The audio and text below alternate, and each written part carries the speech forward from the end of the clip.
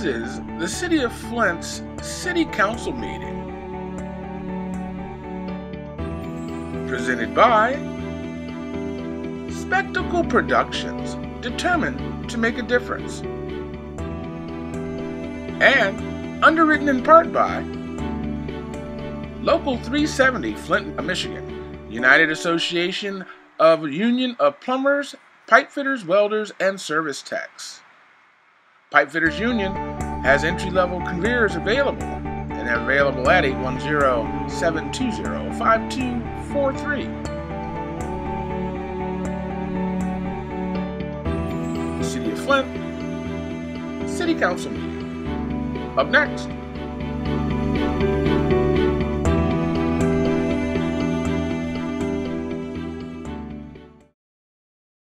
Present. Mr. Bureau? Present. Ms. Fields? Present. Ms. Winfrey-Carter? Present. Mr. Winfrey? Present. Ms. Fowler? Present. Ms. Worthing? Present. Thank you. So we have one resolution that was postponed from the April 18th meeting. Resolution 180195, reprogramming of unspent home investment partnership program, home dollars, to Community First, Genesee County Land Bank, PK Housing, Genesee County Habitat for Humanity. Madam Chair, Mr. Councilman Guerra, I make a motion that we send 180195 to council. there's a motion. Mr. Worthing. I second that. It's been moved and seconded. Is there discussion? Yeah, Madam Chair, I ask that Councilman this Mays. be postponed to special affairs. I hear my colleagues moving on it, and that's fine and okay. But I ask it to be postponed to special affairs and through you to Ms. Wilcott. The reason I asked is because this is unspent home dollars. And I had asked some questions about, you had said everybody who applied got what they wanted. I had some got more or less. In other words, when I see unspent home dollars, I look at things that I've talked about, particularly in my ward, as basements that's sitting there, demos that need to be done. Could this money have been used for that? Thank you, Councilman. You asked several questions. I did provide you with some information earlier today via email. You did ask that question that night as well as to whether the dollars could be used for demolition. And as I shared that night, demolition is only eligible with home funds as a component of a larger housing project. So demolition, standalone demolition for foundations, et cetera, is not a home eligible expense. You also communicated that home repairs and things of that nature was eligible if they come to a group. I suppose it would be somebody like Habitat for Humanity. I know Flint Myth is gone. But those dollars were available for those type of activities under those type of situations. That would be a fair statement. Correct. And so, Suzanne, when we talk about unspent home dollars for so many months, you know, and then we hear these are the unspent dollars, we haven't had any back and forth input on it. And that kind of bothers me. What would you say to a guy like me who thinks and feels like that? After you asked me to vote for these home dollars for this specific reason that's been put together? Some of your questions you're reiterating from Wednesday night. I understand that. These are dollars that have actually been applied for, as you identified. So we have gone through several exercises over the past couple of years to look at our home program, to evaluate our housing investment strategy, and make recommendations for funding. So some of these dollars are actually have been funded through previous action plans, but as we finalize our housing investment strategy, we've had additional requests for additional funding. You may remember what happened with the kind of tax market after the presidential election. Some of the projects that were previously recommended for funding lost value in those allocations, and so we've had to reevaluate because they had LIHTC credits, and actually MISTA opened up additional rounds of funding for some of those projects if the city committed to additional investment, which we did.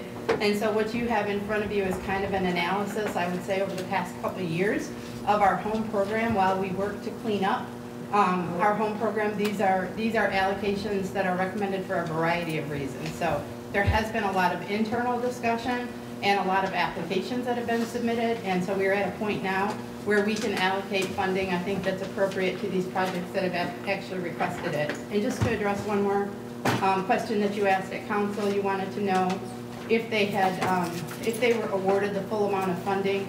In the response that I provided you today, there is a spreadsheet.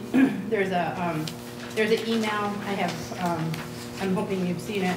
No, but I haven't. I usually look at a hard copy. If you send me an email, it's probably best to call it to my attention or to the secretary, but you don't have to. Okay. I'll get a chance to see it. It might be after the fact, but I'll look at it. I did send it, I sent it to Council Clerk Inez Brown, and I also forwarded it to Janelle. So it's 900. Yeah, we probably got it. I did try calling you, just to clarify. I did try calling you, and your voicemail was full. I was listening to voicemail. My voicemail said, call me back. I did. you hear that? I tried that too.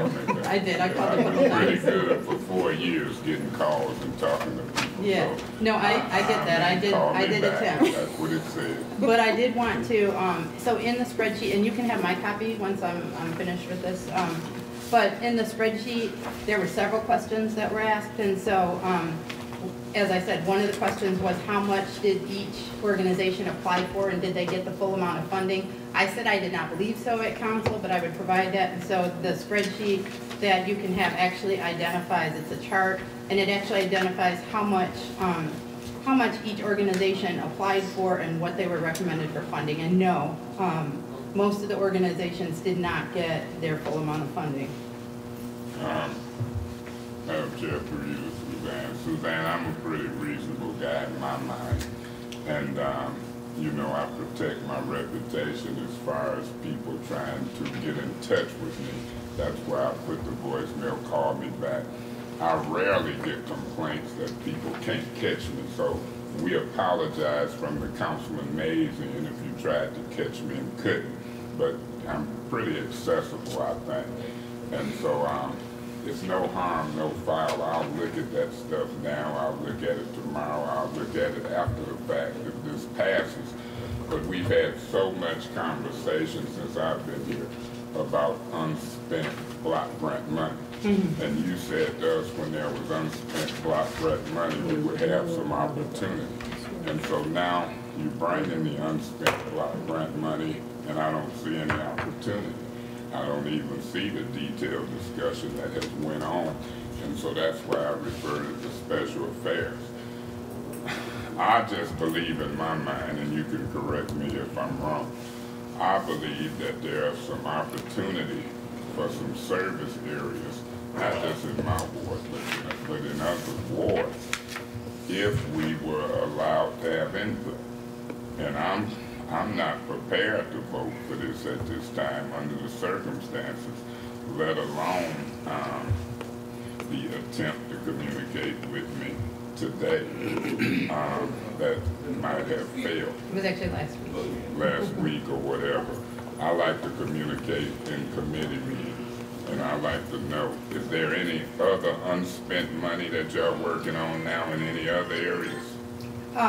You asked specifically about ESG, and at this point I'm not aware of any ESG unspent funds. We just went through the exercise for CDBG. There is additional dollars that we are evaluating right now, but we also talked about a way to move forward in the future with CDBG so that the applications that we receive are actually funded, so we're not going through an extra exercise during the year. So potentially there is an opportunity for additional CDBG funds. At this point, there's limited amounts of home funds that have not been programmed. I think it's a little over 160,000. This actually allocates all but that 169,000, I think.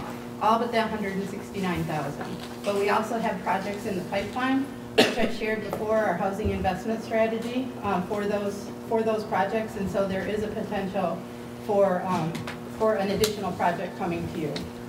I know you keep talking about the applications and the process, even with a citywide advisory council. What I've looked at over the years, they can make recommendations, but by the time they get to council, we can still change it and fund things up into a certain percentage. That would be a fair statement. Yes. So if we have the opportunity to change funding and do funding, I would like to be involved in those applications and that leftover funding before it's applied for. I don't like to see things applied for and then knock them down. I'll do it if I'm able to, but I think, Suzanne, what I'm getting at is kind of not right. It ain't sitting right with me to say it's unspent money and we would have opportunity, but then the money is brought here with no opportunity. Clearly, I hear you saying 169,000 in home dollars out of this pot of unspent money is left over. Did I understand you to say that? It's not included in this resolution, So, and it's not programmed at this point. I would like to make a referral that we talk about that 169,000 in the next committee meeting as it relates to what it can be used for. And if nobody else has any uses for it in their areas, I can spend it probably all in mine. So we'll see what's happening. But this Habitat for Humanity, $226,000 for support construction of 2 affordable units. Where is that at? Actually, I have Emily Dorr with me tonight. Emily is our housing program manager, and she can speak to the specifics. Is that the one where the lady that came in? No. This is a different. The project that you're talking about is actually not one of our home projects. It was related to Habitat for Humanity's program, their regular program, not home funding. So is this something new? We'll wait to hear what it is, and I hate that it's planned because I don't know if I support it yet. So sell me on it if it's new. I just want to say one more thing before I turn it over to Emily, and that is some of these projects, as I started out, have received partial funding, and because of the additional needs, we've reviewed that, and some of them are additional funding. So this is, I'm not saying that this particular one is, but there are projects that are in here. Is this particular one? I don't believe so, actually. Okay. And I'm familiar with what you're saying, and you described it as money that was put in. One of them might have been $900,000, and we were putting $200,000 in to keep from paying maybe $900,000. Just to clarify, it's 1.3 million. I just want to, the number I stated was incorrect. Okay, but I remember good. Yes. So you know what I'm referring to. I do, very. So when I look at stuff like that, if it's $400,000 to keep from paying back, and we putting another $200,000 in, for example, sometimes I might pay it back because if we putting that much in to keep from paying a certain amount back, I'll look at it. But all of these details is what I'm gonna be looking at now as this money come forward, because I don't think I'm getting the right communications about leftover money and the opportunity we've had. Madam Chair, I would hear from her, but I still don't know if it's going to move me on this resolution. Will you just ask for some specifics on Sylvan Court, and Emily has the detail on all the projects, and so she can provide additional information on the specifics for Sylvan Court. Hi, good afternoon, Council. Sylvan Court specifically is a 4-unit new construction that Habitat has proposed. It was actually partially funded in the 17-18 action plan, and we would like to add additional funding because instead of they were going to complete their funding with a source that would have limited who could live there, and instead they now have a partnership with Traverse Place to fund homeless veterans, and so would like to utilize home funds so then that way they could fulfill that partnership.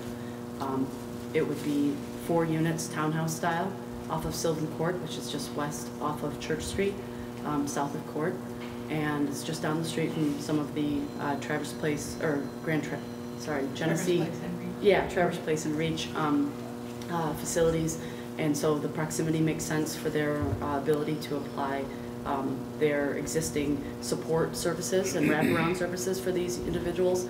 That is why the partnership was actually first proposed, and the units themselves are all going to be 3-bedroom units, so each of them would be able to have 3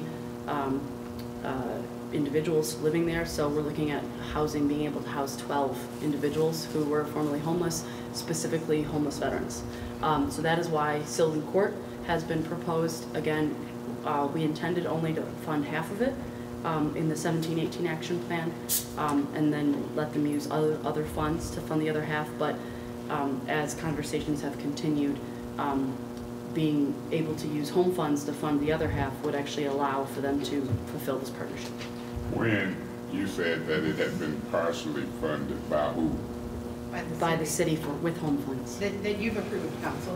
When she talks about previous action plan years, these are actually action plan years that have been reviewed and approved through the City Council. What year do you know? She said 17-18. 17-18. And so now this is leftover money as it relates to 17-18. This is leftover money from a variety of years, not just 17-18, so. So when you brought it for approval and it was partially approved, you knew that was partial approval. And that was how much, do we know? $226,074. And so this is another $226,074. Is that the total needed? That is correct. That will completely build these 4 units to house these 12 individuals with no additional money needed and no other strings attached. That's the key with this project. And when would they be complete? They would like to start construction as soon as they could get a contract, which is pending this resolution's approval. And what would be the estimated time of completion? We told them we'd like to see it groundbreak by next summer, so summer of 19. We are pushing on this one because of the conversations with Traverse Place and the need during our consolidated planning exercise that we did last year. Many different people referenced the need for making sure we were taking care of our veterans, and that was brought up to us multiple times. So this conversation we want to prioritize and are being, I'm using all of my meanness to push them to really to fulfill this in the next year. Are you with Habitat for Humanity? No, Am I with? Oh, I work in our for Suzanne. department. I work for the She's the city, home yeah. program manager in our Yes. department. Habitat for Humanity, if they're going to do a lot of different stuff, I'd like to get them before us to see what they're proposing and what they're trying to do around town.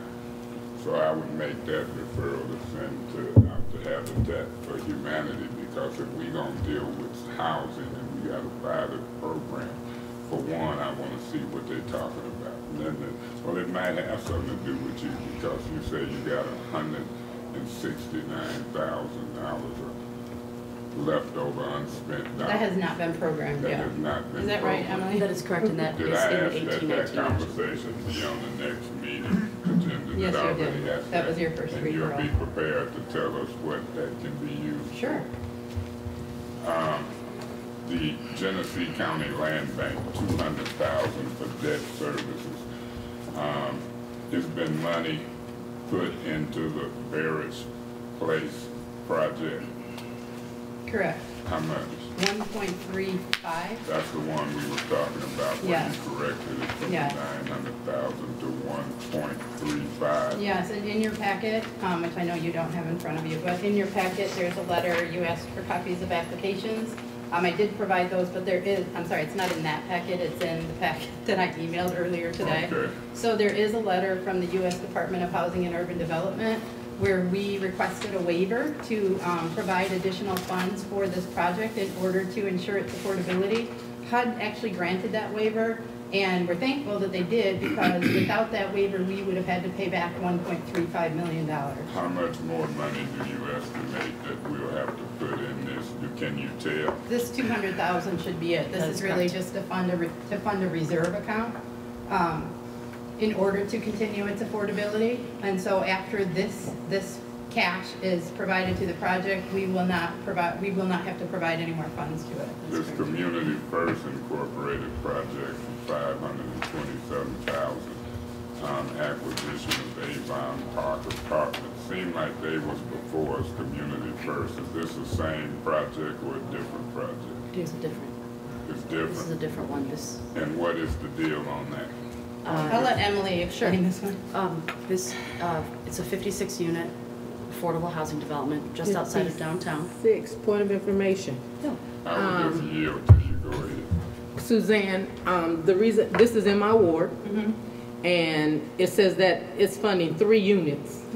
So this is what the home funds are providing. So 3 units is we have to do a calculation of our investment into a project and how much it actually, how many units that those home funds actually go for. So our home investment is for 3 units. Well, when we talked though, I asked you how many total units. You said you thought about 27. I was wrong, Yeah. and that's why I said I would provide you information And the only reason today. why, and no offense to you, Suzanne, I've knocked those units, and I told you that I've got multiple calls from those units. And so I'm just trying to find out how we deem a $500,000 investment to secure 3 out of 56. And so, yeah, would you, Emily?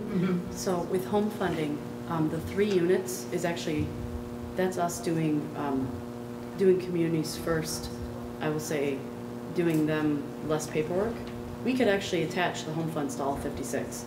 However, I would say we want communities first, given that they are looking at many different developments around the city. We want to, on an annual basis, that number that we indicate is how many units that they have to complete income verifications for, as well as they're called HQS inspections, housing quality standards inspections. Those are time-consuming things.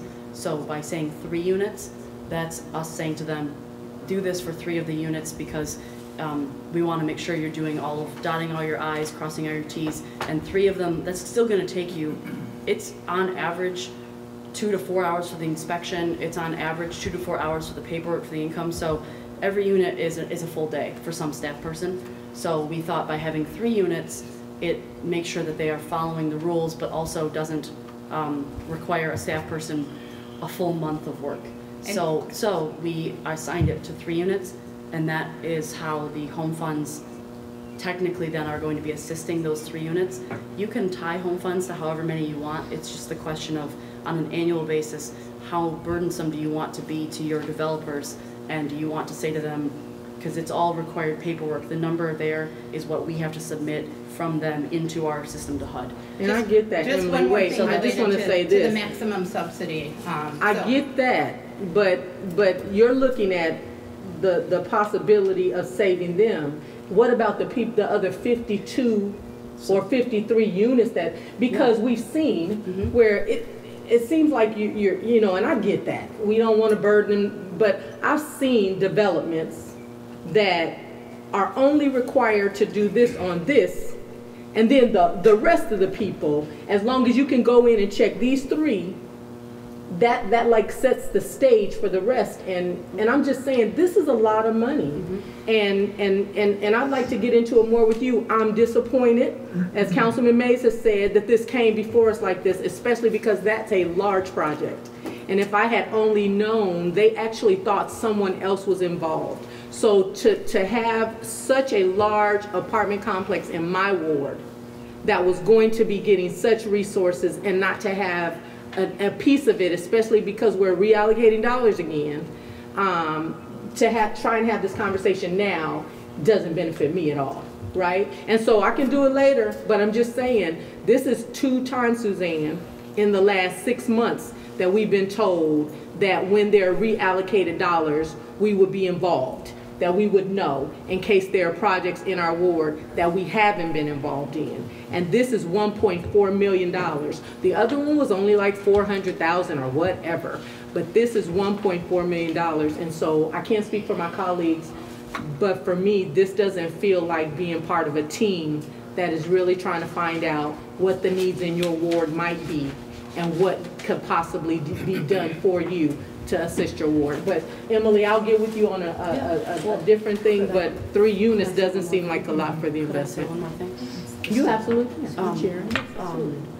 Mishta currently owns this because it went through tax foreclosure. Correct. And Mishta actually is willing to sell to Communities First based on their track record of rental housing for affordable housing units in the city of Flint. This amount of money that we are investing in the acquisition is actually really key to Mishta selling to them. Mishta is not a very good, they might not be the best in terms of being able to manage properties in Flint, but they know that. That's why they really want to sell to somebody that is actually invested in the city and is experienced with managing properties in the city. So that's where this money was a part of that conversation, where Mishta was saying, City of Flint, we are wanting to sell this to a local entity who can manage these properties, who will keep all 56 affordable. And that's part of the actual documentation, which I don't have copies of. I can ask. I'm more than happy to ask that. That'd be my pleasure. And I'll review them and we can meet, and I would love that. What is Community First's investment? We're putting in 527. How much are they putting in? Simply for acquisition. Acquisition itself is 1.2 million, and then they would actually have to invest additional funds because all 56 units need to be modernized as part of the agreement with Mishta. So all 56 are livable. We actually are going to do HQS inspections for these 3. However, Mishta itself has said that they want to see an investment to modernize all of them because it was constructed in, oh boy, a number of years ago, I'll just say. So they need to be modernized, especially with the foreclosure. They did not have as diligent attention paid to them. Exactly. And so as a result, Communities First will be able to use these funds to help with the acquisition and then leverage, I think, additional financing to actually modernize all 56 units as part of these conversations with Mishta have kind of mandated. They that's all been part of the conversation, and like I said, I haven't seen the actual warranty deed restriction or warranty deed or any deed restrictions. Those documents, as soon as this council makes its decision about the funds, then at that point I'm more than happy to ask for those documents. We can't ask before that? Well, Mishta hasn't offered them. I've asked, and Mishta has not given them to me. So I'm more than happy to I'm turning back over to you. I know you yielded. I'm all done. Where is these apartments located? Right there off of, if you go straight down Court Street and how you either go towards or you veer right off, next to Stride. The one you veer off? Yes, Yeah. right. That first set on the right-hand side, yeah. Yep. That's what apartments they're referring to. Yep. And then Community I got First you, is Karen. down here for another 195. That's Coolidge School. Yes. Right, that's a different project. Yeah. Just wanted I to, see people who want to talk Thank you, out the Councilman way Mays. I and let them appreciate talk that. Because, I ain't trying to get started. I appreciate that, Councilman Or this Mays. afternoon. Thank you, sir. Ms. Fields. Start making sound. I wanted to point out to some of my colleagues here that weren't here in the term before, that may not understand some of the distinctions of this home investment partnership. We have 3 entitlement grants that we get every year: ESG, Home Investment Partnership, and CDBG. The reason why it's important to know that they are different funds is they all have different rules on how you could use them. And home funds, and it's been a while since I've done this, but I did it for 15, 20 years. Home funds can be used for demolition only if you're going to do new construction afterwards. So it's not like CDBG where you could just do demolition and not follow up with anything.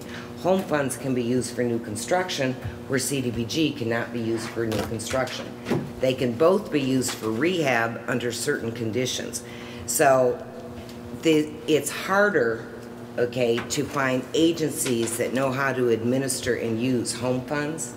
And we used to have quite a few community development corporations, like the one I used to run, in the city of Flint until Mayor Don Williamson. And we had about, I think, 6 or 8 CDCs close during his tenure. So now it looks like, and I do think, Emily, you can help me here, but I think the only ones we have operating that can actually know how to administer home funds are Communities First, Habitat for Humanity. Who else do we have that's still? Metro Housing Development. There's even an additional threshold of a CHODO application, and we only have 2 CHODOs, which are known as Community Housing Development Organizations, and if we don't have chodos, we can't spend these funds, actually. There's a certain percentage each year.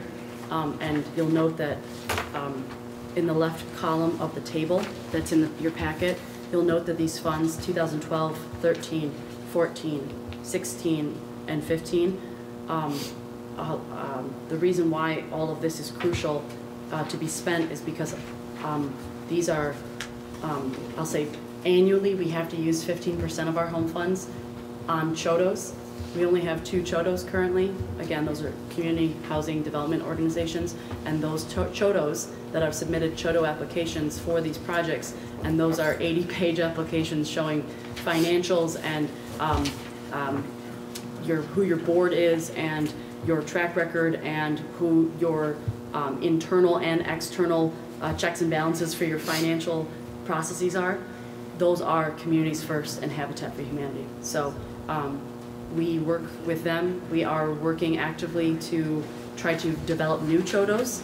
That is a conversation that Suzanne is leading as our department director to develop new chodos. But currently, these funds, which do need to be spent or else we would lose them due to expiration, by investing them in these projects, not only do we have the funds be spent properly, they are spent by the entities that are allowed to spend them per the HUD rules. Okay, thank you. Thank you, yep. All right, so my point is, there are other ideas that people may want to do development in the city on various properties, but home rules are so different and so stringent that there are very few organizations that even have the capability of using these funds.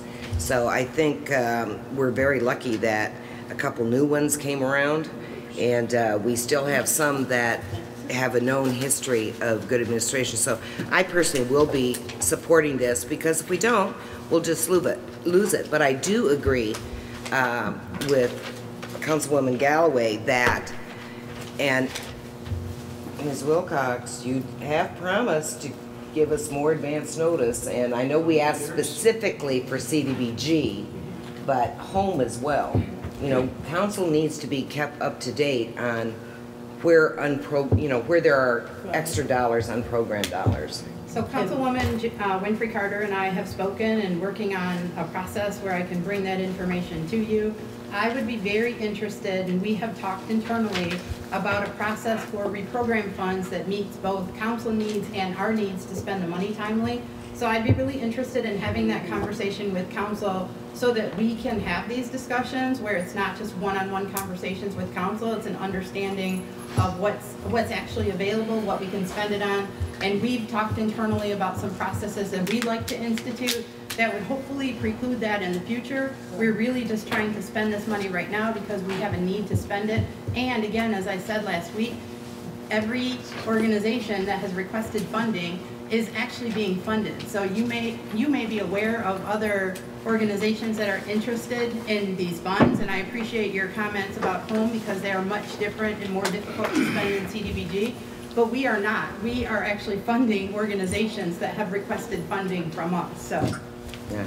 So in the grants committee, I just want to point out, and then I'll be through here, a couple things. It's really important, okay, that we look at and we get to the citizen participation plan, that we rewrite that, because once again, the current version was pretty much written by an EFM. And so we want to go back to a version that is more home rule. And the other thing is, and I urge you again, if part of our problem is we're always late in this cycle, and so it's like, boom, they have to give this to us because the date we're going to lose it. Somehow we have to find a way to get ahead of the curve and ahead of the timing. And part of that, this year's money, I mean, we're already into the 3rd week of April, okay, and an advisory board hasn't even met to review the action plan allocations, the applications yet for this year. So, you know, if you've not given your name, I mean, I think Ms. Wilcox is going to be forced to just put together a review board with or without whoever. Ms. Fields, didn't you say you was going to support this motion? I think you kind of getting a little way out there. Well, thank you, Mr. Mays. So, I'm almost finished. Yeah, I guess. So for the allocation, because next year is going to have more home dollars, okay, and CDBG and ESG, okay, and we've got to get ahead of that curve, and I think she's going to be forced to just appoint who she wants to appoint, rather than your recommendations if you don't get those names in there. So that's all I have to say. Thank you, Mr. Davis. Oh, you want to talk to Ms. Williams? Oh, is he going? Go. Mr. Davis. Thank you, Madam Chair. I agree with Ms. Fields on this one. I tend to support this because I'm not very familiar with Community First, but I'm very familiar with Habitat and the spirit of the work they do. But maybe next time around, we could be up on what's going on, but since the progress has already started, we don't want to keep postponing and delaying projects, and especially if we lose the funding. And I support Habitat, Ms. Margaret and them wholeheartedly, because I do know her and I know what she do in the community where I come from. But I think it could be a little different how, you know, at the last minute, like Councilman Mays stated, but on this one, I think we need to keep the motion moving without any delay. I just want to say for the record, Councilman Davis, I think there might have been some misunderstanding. Councilman Mays, in my opinion, was reminding us that he asked for the postponement for this to show up before us today like it did. Right. But the motion was made to move it forward without him. So he wasn't saying postpone it now. He was saying the reason why it's here is because we postponed. He postponed it. So thank you, Ms. Worthy. Yeah, I am in favor of this, especially with the explanation, and also I'm working on my person for that committee right now. It has been very hectic in council, as we all know, and so I'm working on it so we can get that going. So just wanted to let you know that. Can I say one thing? Yes. To that? I know this is a little bit, I'm sorry, Councilman Mays, may I address that point? I'm the chairperson, you can. Sorry, I know he yielded the floor to Yeah, that's someone. okay. So Councilwoman Fields addressed that, and I am trying hard not to just put a group in place. So even if you don't have resolutions for your people, if you just give me the names, we can start. We are way behind on this process this year. So if you just send me the name right at this point, whether they've been resoluted by council action or not, we will schedule the meeting. And then I had a question from Councilwoman Winfrey Carter regarding the time commitment. For purposes of this review committee, it's about 3 days. I mean, there's 3 days meeting, but there's significant time involved in reviewing the applications. We ask everyone to review the applications, and we have several. So, I mean, the time commitment, I would say 3 days meeting in person, but it is substantial to review the applications and come prepared to discuss. Can I ask her a question? When you say 3 days meeting, is that like consecutive, like all together, or is it spread out? I'm just trying to figure, just so that, you know, my person that's interested knows, and I can give her the correct information. Typically, in a normal cycle, it's spread out a little bit more, Okay. but we are looking to condense it because we're so behind the time frame. So we'll be looking to schedule some meetings, like intensive meetings, within a few days. Okay. Ms. Winfrey Carter, did you have something? I think she pretty much answered my question. I do want to say that Suzanne and I, we're going to get together and make sure that we bring all grants committee proposals in a timely manner. It's been kind of hectic, but we'll get there. Councilman Mays? Yeah, thanks, Madam Chair. This was postponed to special affairs from the Wednesday committee meeting. So you did right by bringing it to committee meeting. Some folks were not here. And that's what one of my pet peeves is, that you should discuss all these details in committee meeting. Right. Through you, Madam Chair, to Mr. Davis, this was brought to special affairs, postponed to special affairs. I don't want people to read into what I was trying to do. People were saying they were tired. People were gone Wednesday. And so some of the folks here that's chiming in might not have been nowhere in sight when this was discussed. when I'm discussing a motion, I'm specific to that motion. That appointment of those people on the citywide, to me, is another conversation. And I'm checked about that when I kind of go over the latitude. That's why I just sit and listen sometimes, because I'm not the only one going over the latitude. I don't mind people going over the latitude. I just don't like I can see what you do, but I can't see what I do type of thing. That's a problem with Councilman Mays, and it causes chaos in these meetings. So if we're going to go over the latitude on a motion and bring everything into it, then if it's good for one, it should be good for all from now on. I went back on my word. I said I wasn't going to yield no more, and I've already yielded at this point in the meeting and seeing things go all over everywhere. The $195,000 project for Coolidge School Apartments, where is that located?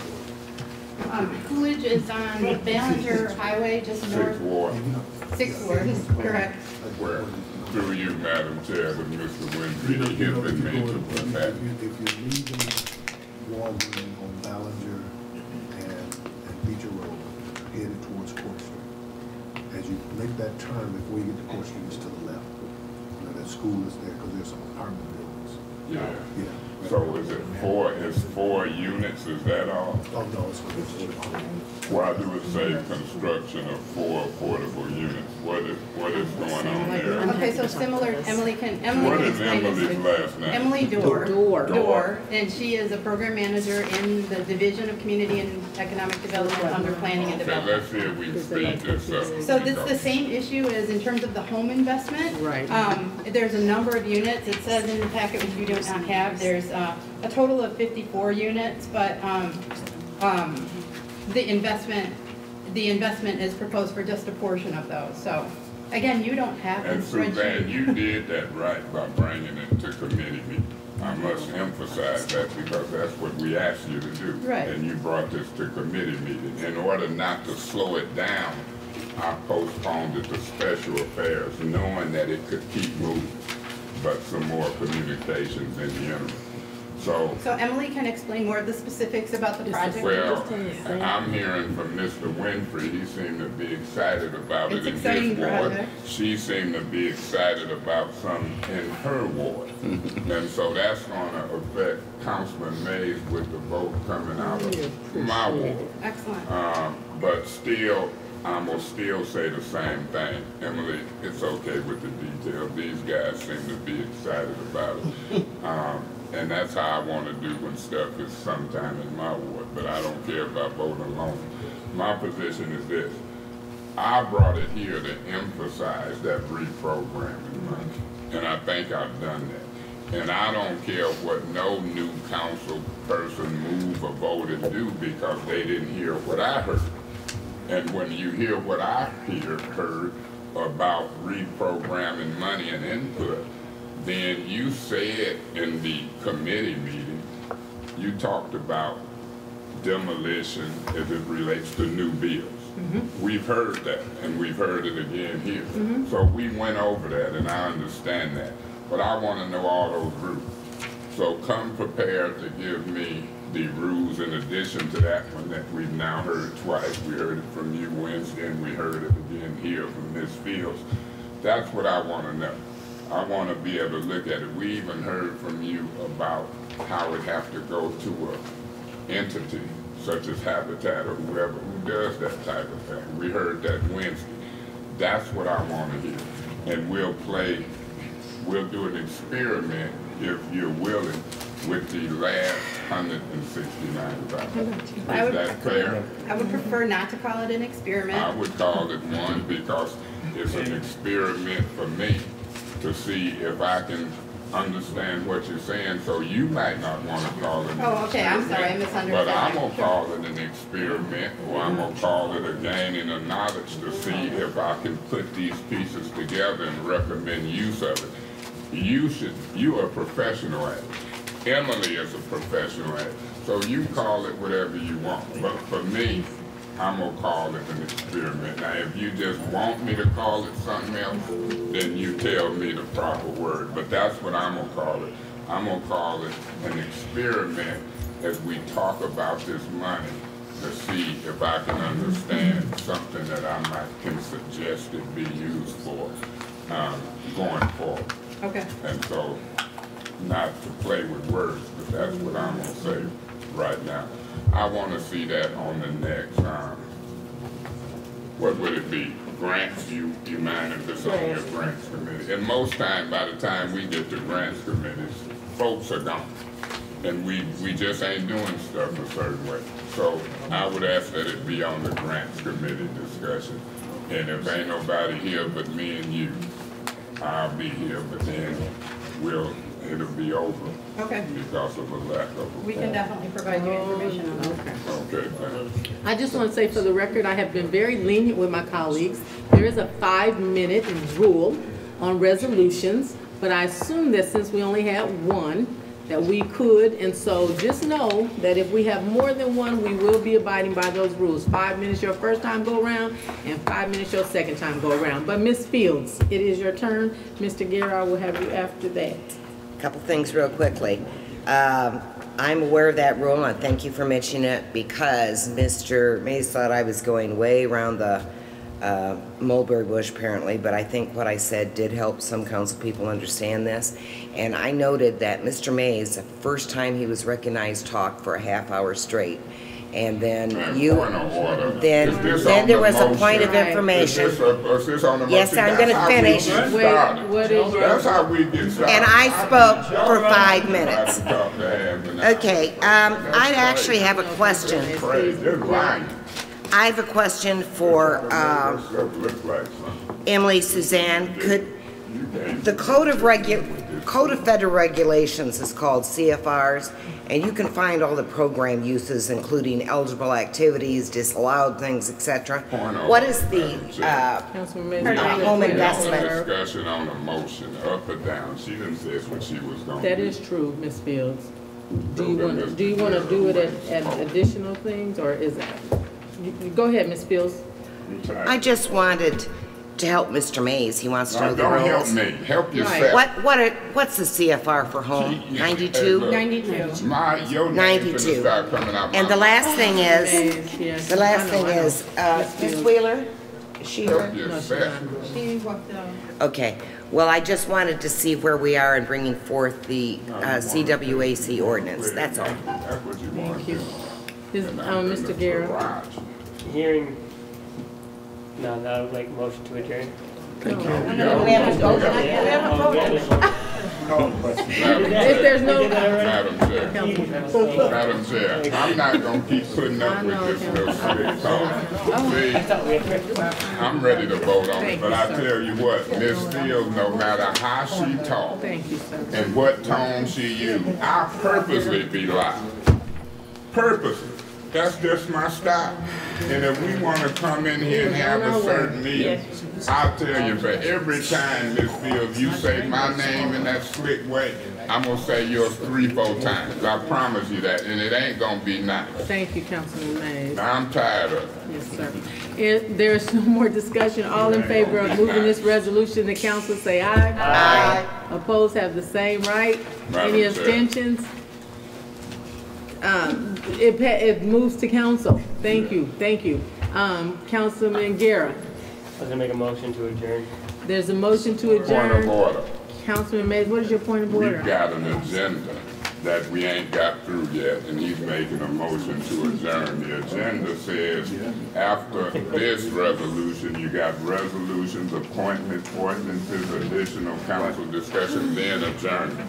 So I didn't hear a second, and I'm calling a point of order before it's a second so we can finish this agenda. And then there's a motion on the floor. Is there a second? No. You tell me, President, because maybe I'm. What Councilman Mays' point of order was, let's do the agenda. Because what he's saying is there's a breach. But a motion I can just say for the record, I just want to say for the record, as the chairperson of this committee, I went around the room to find out if there were additional resolutions that went on, and this was the only thing.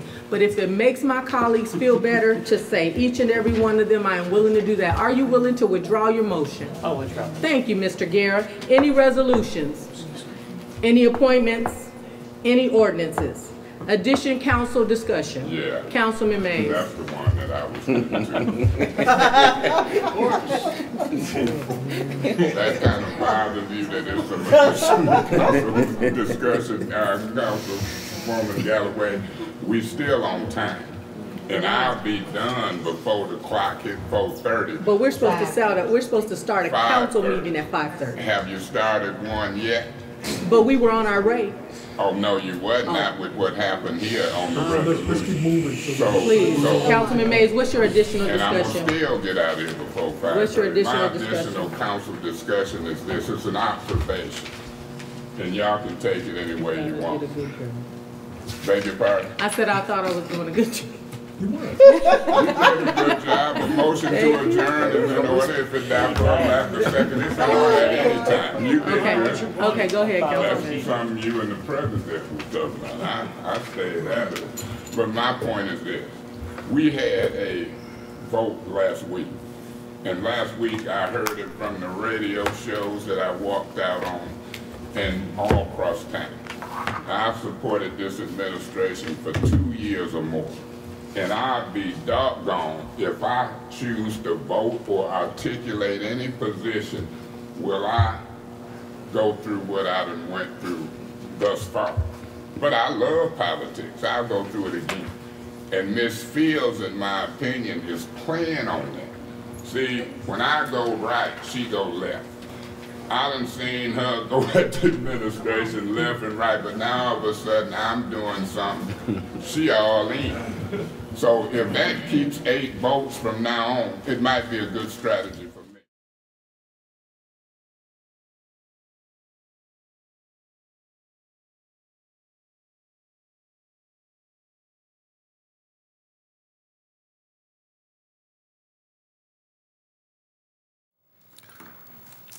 We'll have our Pledge of Allegiance by Ms. Worthy.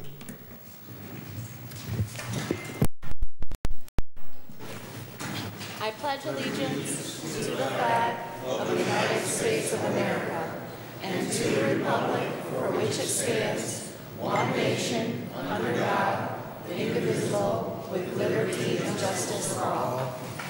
We'll have our prayer and blessings by the former Community Relations Director for the City of Flint and for the head of the charter group, Ms. Cleora McGee. Shall we bow? Our Lord and our Savior, we come in humble submission, thanking you for your goodness, your grace, your mercy, asking you to bless each and every one that is represented here and their families. We ask you, Lord, to bless this meeting. Let it be for the upbuilding of your people. We thank you and we praise you, and let all information that is gathered here today, information that is put forth, concerns, let it all be for your people, and let it all be for our city. Bless our city, bless all of our representatives that are over us, Father. We ask your blessings on all that are gathered. We thank you and we praise you. Amen.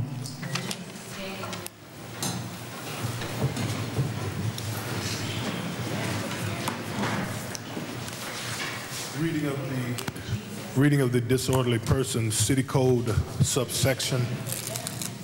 How you doing, Mr. Erickson?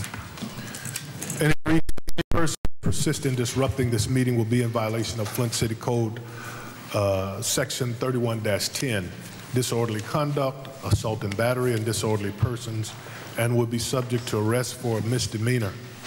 Any person who prevents peaceful and orderly conduct of any meeting will be given one warning. If they persist in disrupting the meeting, that individual will be subject to arrest. Violators shall be removed from meetings. With that, are there any changes from my colleagues or additions to the agenda?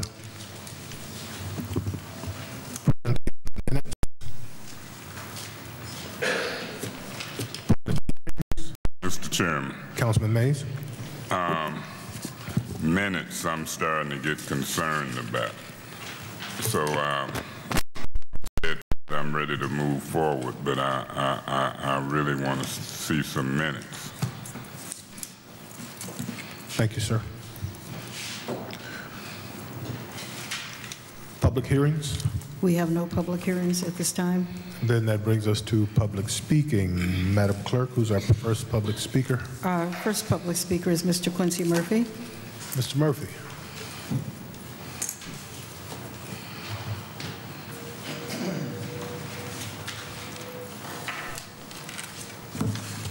Good evening. Quincy Murphy. Before I get started, I just want to thank W.T. Stevenson Construction. We've been having a situation on Marengo. I have one of my family member homes with the water being backed up, and they came to try to resolve the situation. It wasn't, but I just want to first thank them, Benzik, and the mayor's office and Councilman Mays and Santino for trying to help us resolve that situation. We're still working on the difference. Two things. One, we are going to Lansing on Wednesday back to do some rallying. It's been 4 years since the water crisis. We're still yet to get 12,000 service lines. They ended the water pods.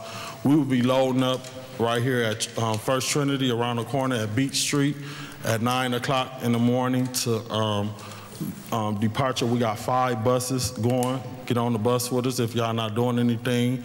Keep us in y'all prayers on the highways and byways while we go back down to Lansing to lobby to try to help the city of Flint. What I'm here today to talk about is, you guys know we've been talking about the charter. It was approved in August, and you guys have been moving to implement the charter in some form or fashion. There are some things that we would like to see moving faster, but you guys are doing what y'all can according to what y'all feel y'all can do. One of the things that we've been asking and requesting is for the Ethics and Accountability Board to be in place. Some of you guys have names. We're looking at some dates. It's going to take a process. I saw the mayor bring forth a proposal for the 2018-2019 budget, which is good to allow for the a bondsman's office to be put in place. I think it's $250,000 that she might have proposed the budget. I want to thank her and her administration, and hopefully you guys support that initiative. But we still got a process. When you get the Ethics and Accountability Board in place, there are still some things that need to happen. Ordinance of qualifications. Councilman Mays talked about wanting to have some kind of qualifications for the Ethics and Accountability Board. Then the criteria and the qualifications for the bond. That's a process. So we asking that you guys do whatever y'all can, May coming around. Set a deadline, set some dates, bring a name. Give yourself May 14th, the first city council meeting, for all of y'all to come, because I know Council President Herb Winfrey brought and said that he would like to have all the names before y'all make approval. Some have names, some yet to get names. We asking y'all to challenge yourself to come with some dates and some deadlines to get this done. Thank you and God bless. Thank you, Mr. Murphy. Madam Clerk. Next speaker is Mr. William Hammond. Mr. Hammond.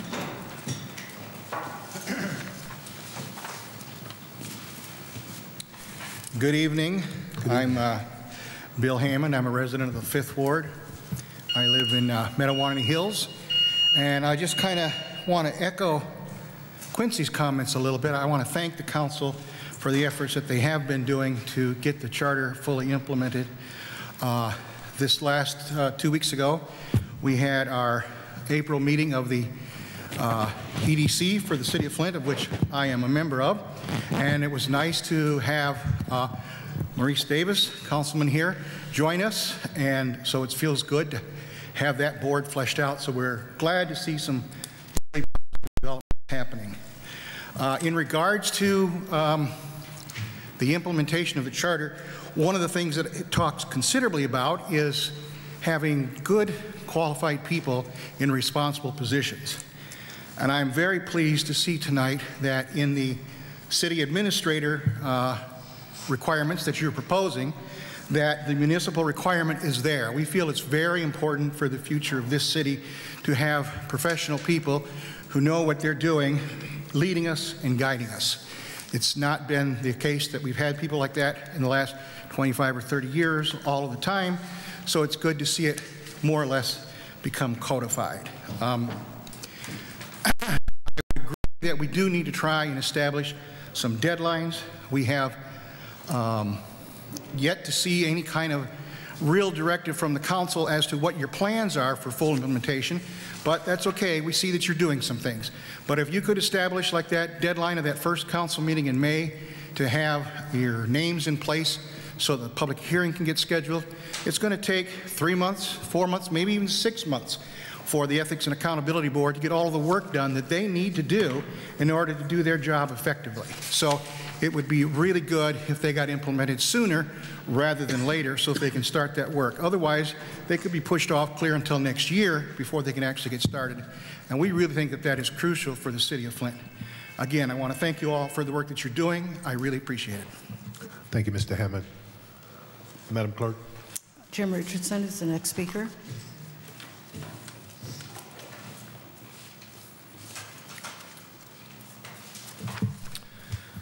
Good evening, Council. My name is Jim Richardson. I reside at 2020 East 2nd Street.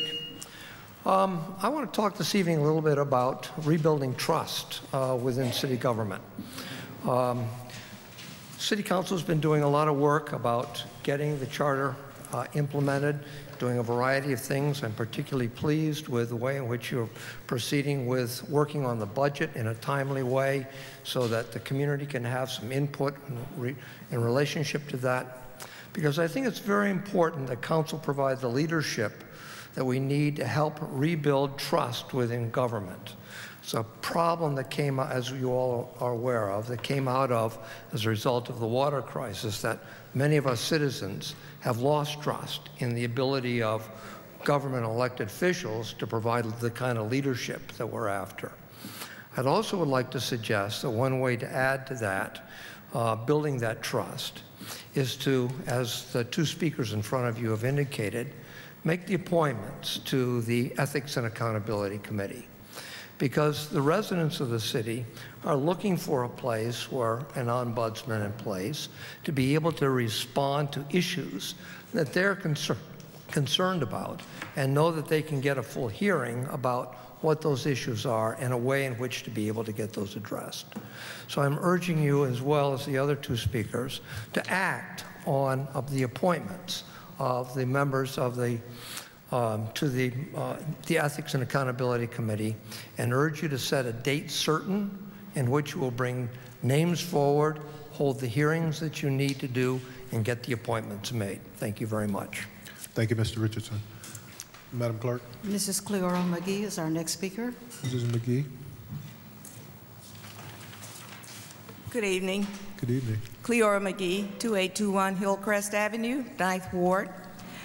I won't repeat everything that the first three speakers have said, but I do want to let the council know that, you know, we served as the commission to make sure that the charter was revived and revisited.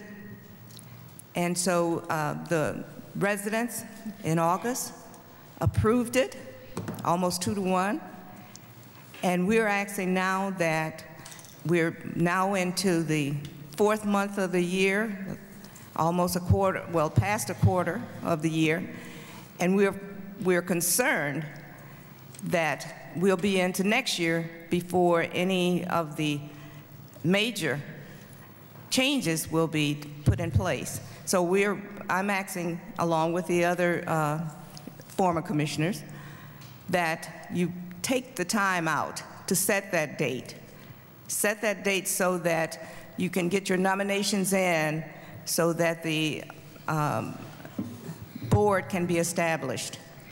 And also so that you can start working on these other items. You know, there are other items that need to be accomplished especially before this year is out, because we will be going into another year. And it's important for the budget as well that things start to happen. So we are asking that you establish the accountability board by setting a date of May 14th so that you can have your nominations in, so you can start the work of establishing the ground rules for all of the process that goes along with that. Thank you. Thank you, Ms. McGee. Madam Clerk. Our next speaker is Mr. John Cherry. Mr. Cherry.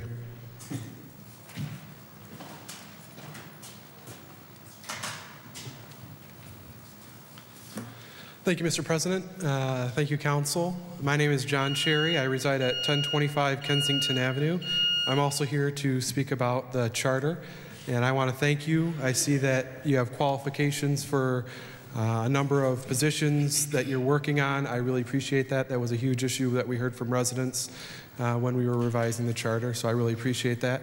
I also want to talk to you about the Ethics and Accountability Board, and I want you to take a moment. I know when we have a lot of new council members this term due to the election last November, and I'm sure you remember when you came into office, you were drinking from a fire hose because there was stuff that needed to be done and you didn't have much time to get your feet up on the ground, learn the job.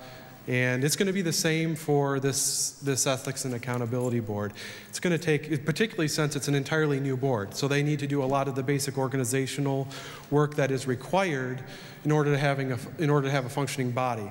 So it's going to take a good 90 days for this board to get that organization set. So it's really important for those members that they have the time to do that. So when July 1st rolls around and the budget that you pass in the next month or two goes into force, and there's money there for an ombudsman, the public's going to be really demanding that. We all know that. And so that board is going to need some time to set its rules, start asking what we need in terms of qualifications for an ombudsperson. They need time to post that position so it's out there so that we get good qualified applicants that come to apply for that position, so we get good candidates in that position. And so I just really would like to encourage you to move with all due haste on those appointments to the Ethics and Accountability Board, so that when those board members are serving, they are able to have the time to really do a good job of organizing and getting a good ombudsman in place. Thank you very much. Thank you, Mr. Cherry. Madam Clerk. Our next speaker is Ms. Heidi Fanoff. Ms. Fanoff. She stepped out. Okay. Next speaker is Mr. R.L. Mitchell. Mr. Mitchell.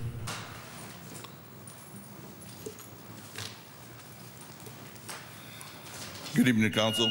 Mr. R.L. Mitchell. I used to reside at 3512 Mildred Street until the clerk took me out of my house and tore my house down, and then now reside at 759 East Linden Avenue, where in my backyard I can see the graveyard of my auntie and my mama, which passed away on 2017. And my auntie was the one who told my mother to name, she named me a name, but she didn't know how to spell it when I was born. But she said, abbreviate it. That's how I got the name R.L. Mitchell. And people have been having a problem with my, but so much for that. But to you, Mr. President, through the city attorney, question. Did you know that the EFM was interfering with Council Lady 7th Ward, Miss, what's your name? I forgot. Miss, okay. Gotcha. Because she's trying to get the community first with 57 units, and she just found out today that only 4 units was occupied by this businesswoman. She just got in her car and took off as she laid down a plan from, and Miss, the 7th Ward Council Lady act like she don't know what's going on, but she ought to know there's a time limit on it.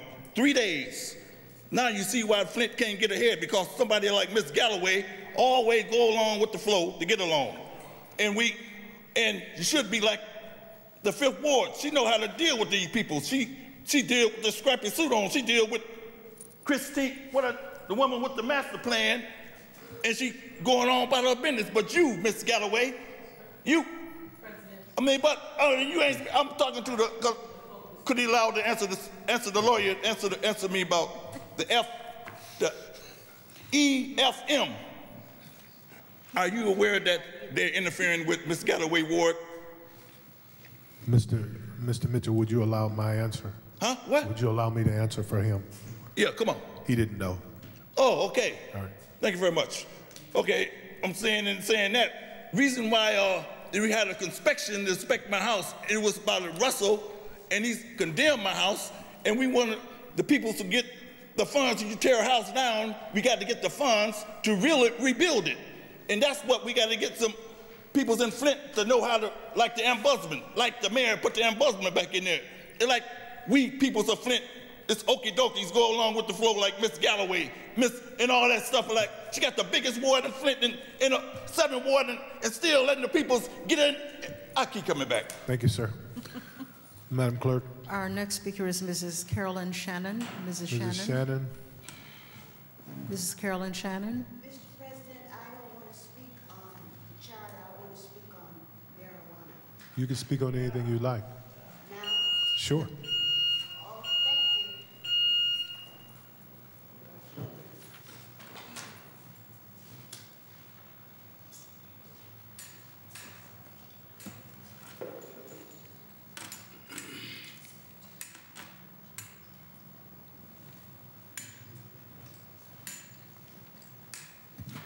Carolyn Shannon, 7th Ward. It is an honor to be in your presence. Thank you. To the Honorable Council, the Honorable Mr. President Winfrey, and the most amazing City Clerk Inez Brown. Thank you so very much for allowing me to speak today. I would like to let you know that we do not want anyone to saturate our neighborhoods with marijuana stores or growing facilities. It is dangerous for the senior citizens. When we want our children to get up early and go to school, we want our young adults to get up early to go to work. We should provide jobs here in the city of Flint for our people. And marijuana stores is just another crime. And I'm wondering, Mr. President, is this by design? Because we've had over 40 years of being poor. And I am very tired of being poor. And if you have some money to allocate to the citizen, may I suggest that you give it to the senior citizens who have lost so much and lost the very quality of life that they should have. Give the money to the senior citizen. Nobody wants a credit. Do you want a credit for your check? No. Get some technology. What are you doing for the Kmart building? Get some technology over there. Get some insurance corporations in the city of Flint with those big, tall buildings. Travel around the country and you can see what other cities are doing. Clean it up. Clean up the city. Have you ever seen anyone go into a marijuana store dressed up in a double-breasted suit with wingtip shoes? I'm not talking about the new wingtips, the soft leather. I'm talking about the wingtips that never wear out. Get some jobs, some real jobs here. And may I suggest again, go to Mary Bauer, CEO of General Motors, and ask her to build the DeLorean here. All she has to do is forgive him, as I have forgiven the John DeLorean in my heart. He had some out-of-the-box ideas. He helped those that was not as smart as he was.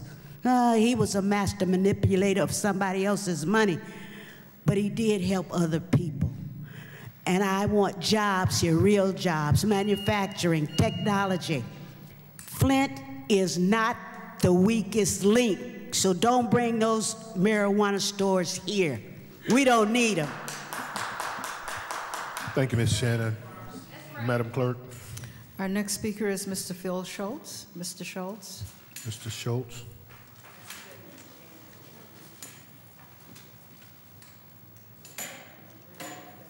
I'm going to wait 3 seconds, 2 seconds, 1 second.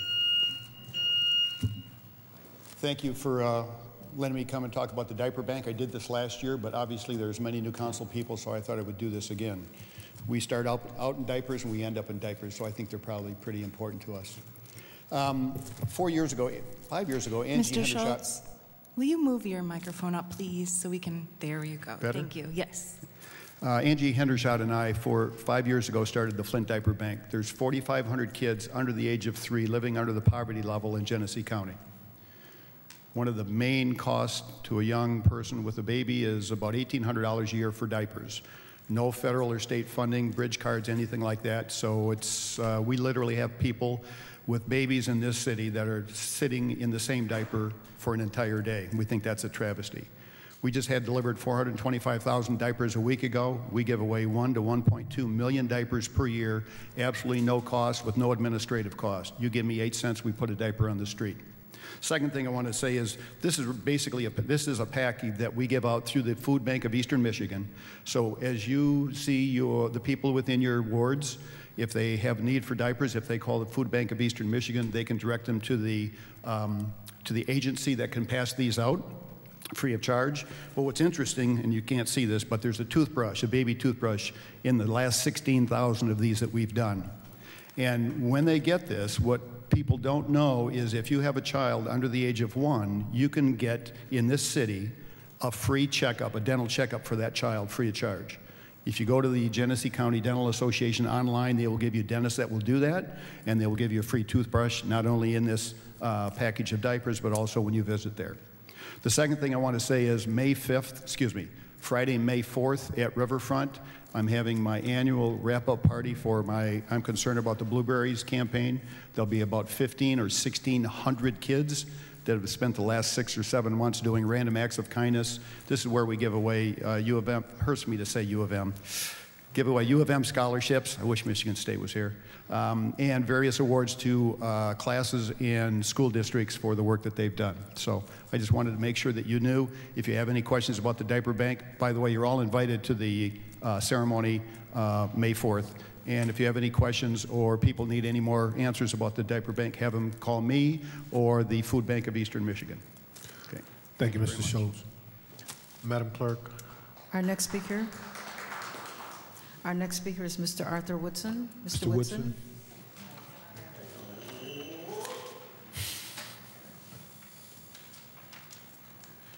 How you doing? Let me start off by talking about the accountability board.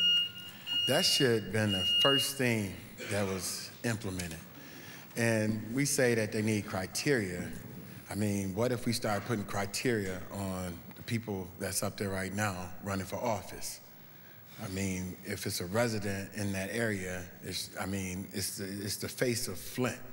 And I feel that that should have been implemented with the last city council.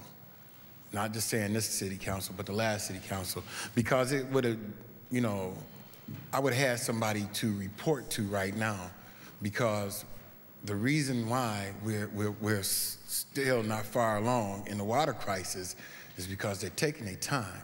I mean, you can call Rob Benzick up here right now and ask him, have they started on the new phase? Which they haven't. They can't start on a new phase until they complete all the lines from last year in order for that company to be able to get the contract this year. And that's upsetting, because this was the emergency and we are not doing what we need to do.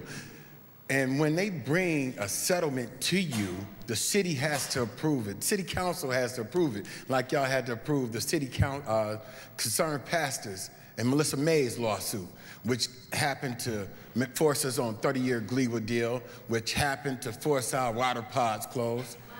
And you all voted on agreeing with that. And the lawyers came in, I remember that. Kate Fields asked them a question, and they said it was only about the $100 million wind fund. And they wouldn't tell y'all all the rest of it up in there. Don't accept that. That's like giving them a blank check. That's giving them a blank check. And then when they settle, when they come to you, you can offer other things in that settlement. Offer this, that they cannot use the money that is appropriated for Flint to resolve settlements.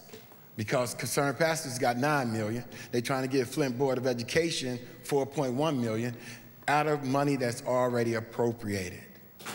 And Councilman Davis, I respect you, but again, I say, this is checks and balance right here. You do not have to go along with everything that the mayor sends down here, because that Concerned Pastor settlement is what they sent down here to City Council. Ms. Fields, you know I agree with you when it's right. Hey, I'm gonna let you know when it's wrong. Last week, when Councilman Mays disagreed, I found that it was out of line for you to apologize for him to the mayor and Councilman Newsom. I think that was to agitate. On this ordinance for city administrator, I respect Mr. Branch, but I'm confused here. Minimum requirements, 5 years of increasingly responsible experience as a city manager, and then you go down to C, it says 5 years experience supervising a professional staff at the department head level. So can you discount one and bring them in on the other? Because it was added in there. I think that we should have highly qualified people who have ran a city for 5 years, not GM. Thank you. Thank you, Mr. Woodson. Madam Clerk, what's Our up? next speaker is Mr. Robert Johnson. Mr. Johnson. Mr. Johnson.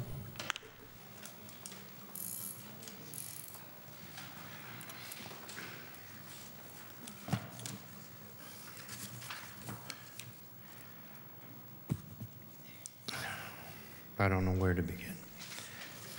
The person I'm complaining about is not here. So I'm going to complain anyway.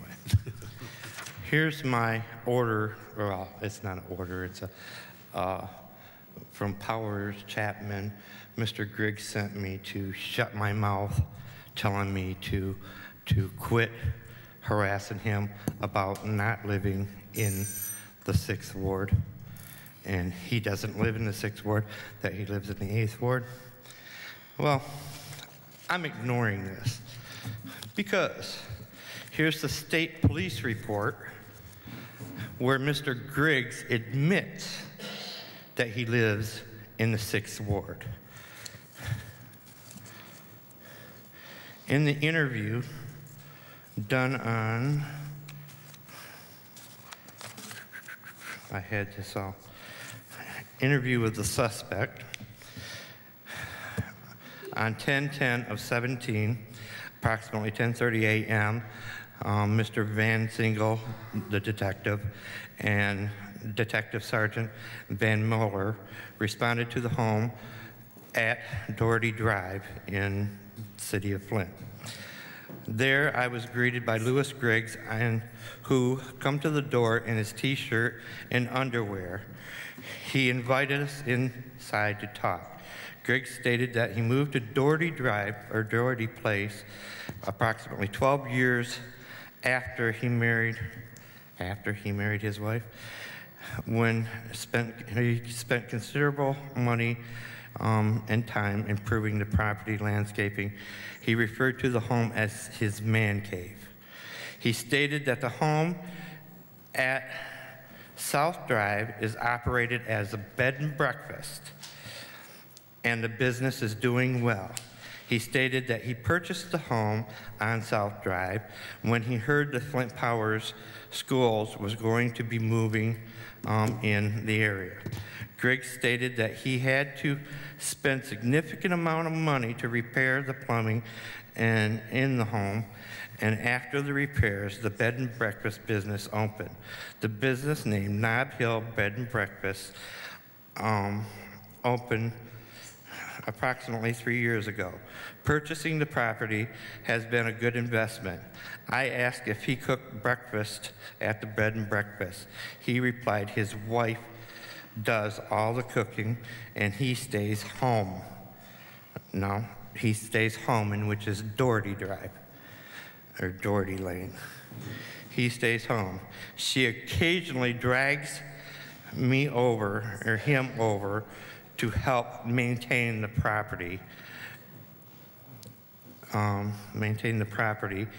he stated that she stated that occasionally drags him over to maintain the property, and he stated he frequently goes there to prune the rose bushes.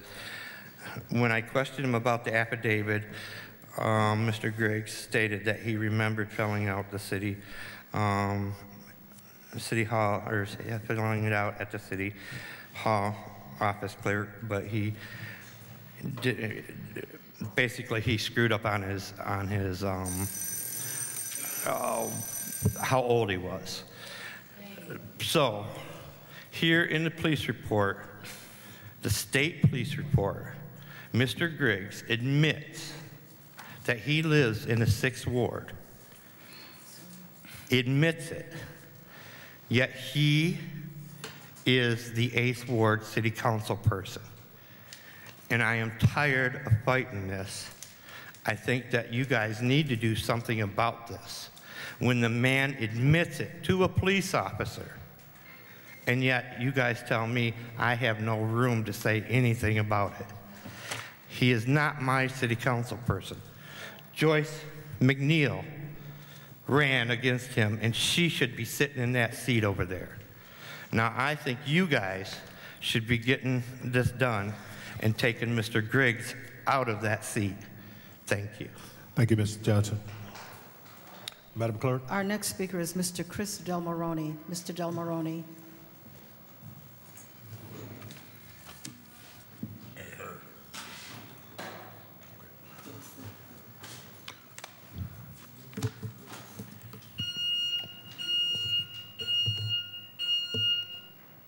Thank you.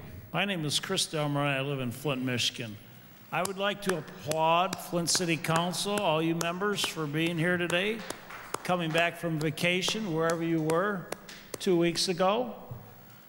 One of the most important votes were coming before you, and most of you weren't here. Yep. Mr. Mays, come on back. We got a meeting going on. I'll do it right here. It's about you. You might want to listen today. That was a great political move. Yes, thank you. That was a great political move Mr. Mays made 2 weeks ago. He put in a motion for $2 million to restart up the water pods, and when it came time for a vote, he walked out, and it meant there wasn't a quorum to vote. You know, I think he did that because he didn't have the votes, or B, he didn't want to put people who usually fall to his side to vote against them. We're still in a water crisis, Flint, Michigan. My God. You know, I asked the City Charter Commission when they were trying to formulate the rules and that for our new charter, and I also asked council for an attendance policy. You ever not go to work and get paid? You never not show up and have someone else pick up your children? You were elected to this position, and it's a position of responsibility. And if you're not here to vote, you cannot represent the people. The person down the street here who's not here in this council cannot vote. You guys have voice and vote. All we get is a voice, and you're going to hear it tonight. You're going to hear it over and over again. Do something with your Rules Committee. What are you doing with the Rules Committee? Call for a meeting and just start talking about rules. I hope you would include attendance. Our community, Flint, Michigan, is dying. I don't know if you realize that. Figuratively and literally. We're going to lose tonight at 11:59 p.m. our cable TV, channel 28, WCMU. It was the only channel that many of us here in Flint could get without paying for cable. And why we have Comcast still to this date is beyond me. Expensive, terrible service. So we'll be without TV in a community. We're a community without a TV, without water, a newspaper that comes out 4 days a week. It's old news. It's dead news. We used to have a radio station in Flint, Michigan. It's gone. I think we have a charter that is unenforceable. As much work as they put into it, as many hours as I went to their meetings, I wasn't on the commission, but it appears we have a charter that's unenforceable. And council, you need to do something. You got to get up from sitting on your head, and you need to do something. Do anything, because nothing doesn't cut it in this community anymore. Thank you. Thank you, Mr. Del Moroni. This is the April 23rd, Madam Clerk. 2018 Our next City of speaker is Flint Mr. City Ben Council meeting. Horner. Mr. Ben Horner. Mr. Horner. Is he here? He's not in there. Okay. Next speaker is Mrs. Gladys Williamson. Ms. Williamson. Thank you, City Council. I'd like to welcome you all here. This is the first time I've been here since the new City Council has been put into voted into place. I'm here to speak about how the how the yards were left. In October they came and they tore up my yard, replacing my pipe. But here I was up at the Sleeping Bear Sand Dunes for the whole month of October. Had I been here, and they waited till October to tear up my yard, I'd have took the water hose to them. And they not only tore up my yard for where the pipe goes, but no, they climbed up on my yard with their backhoe. So my whole easement is tore up, and what's there? Clay. Clay. Now that was in October. Now we're 6 months past, and I spoke to this man back here in the blue shirt, back in the very back, that's supposed to be over this. Listen, I don't care about people that haven't gotten their pipes and him moving on to the next group of pipes. You haven't took care of the first group of pipes, and the people over by the golf course that live on the other side of Atherton Road that got their yards tore up last spring. Listen, they came with the most beautiful black dirt and spread it out and hydro-seeded for them people. Now here I am on the other side of Atherton Road, and it's been 6 months. And my yard, and now it's settled, and this man tells me, well, we don't have no time, well, we're gonna get to it. No, you need to get to my yard before you move on to something, another section of pipes. You don't sit up and leave people, because I've paid my water bill, I've paid my taxes, I keep my yard very pristine, and for me to look at my yard the way that the city of Flint hired somebody to, I don't care that you hired somebody to come and fix these pipes. I want my yard fixed. I want my restoration to my yard, because that's all that I have is my home, which is losing money every year sitting in Flint, Michigan. And so I would ask that before you move on to somebody else's yard, you clean up the mess that you made, because I'm taking the garden hoe to it and I'm pulling all that clay out of my yard and I'm putting it out in the street. I don't really care what happens to it, but it's coming up out of my yard, and I expect to be treated just as good as the people that are over by the golf course of Flint, Michigan. Thank you, Ms. Williamson. Our next speaker is Mr. Jeffrey Shelley. Mr. Shelley.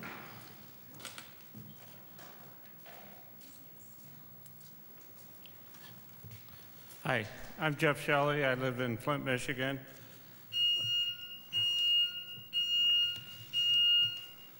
First of all, I've heard numerous people talk tonight about the Ethics and Accountability Committee, and I heard a date of May 14th.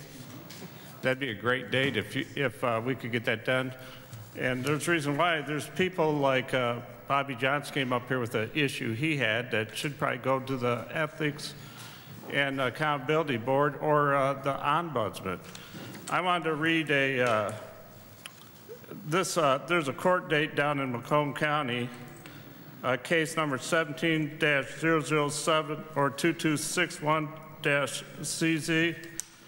In here, it reads what the definition of residence is for, it's Michigan law MCL 168.11, and then it's 1. It says resident. As used in this act,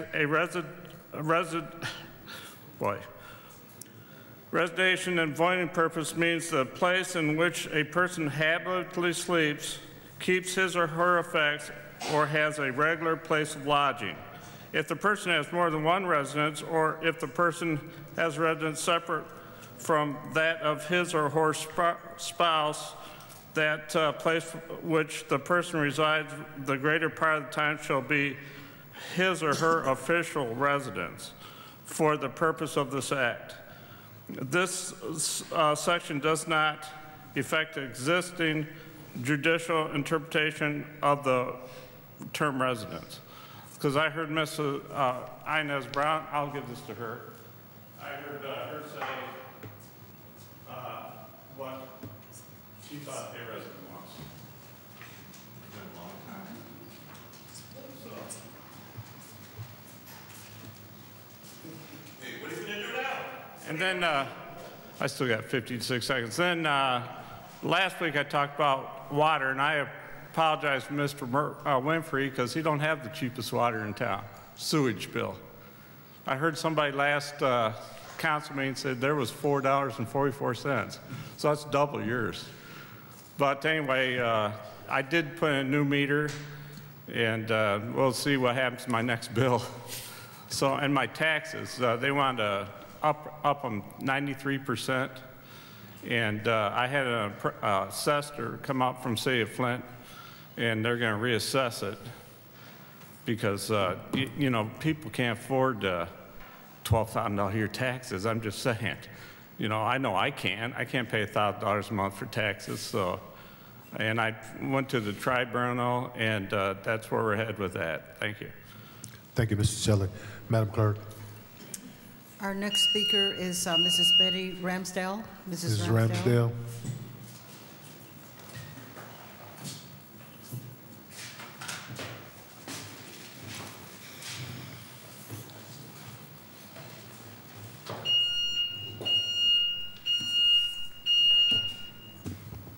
Good evening. Good evening. I'd like to talk to you about the fact that when we were here, the last time I was here, we talked, I was here with the Cultural Center Neighborhood Club.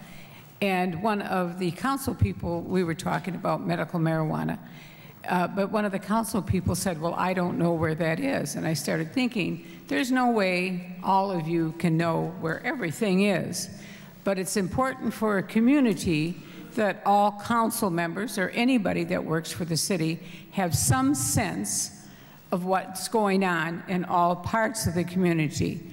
So I thought that maybe I would suggest to you that at the beginning of every council meeting, one council person, and you would take turns, teacher and me, you take turns, but that you would invite one of your neighborhood groups to come and to start the meeting talking about what they are doing in their neighborhood club. And one, it would give them an opportunity to talk to everyone, which I think would be wonderful.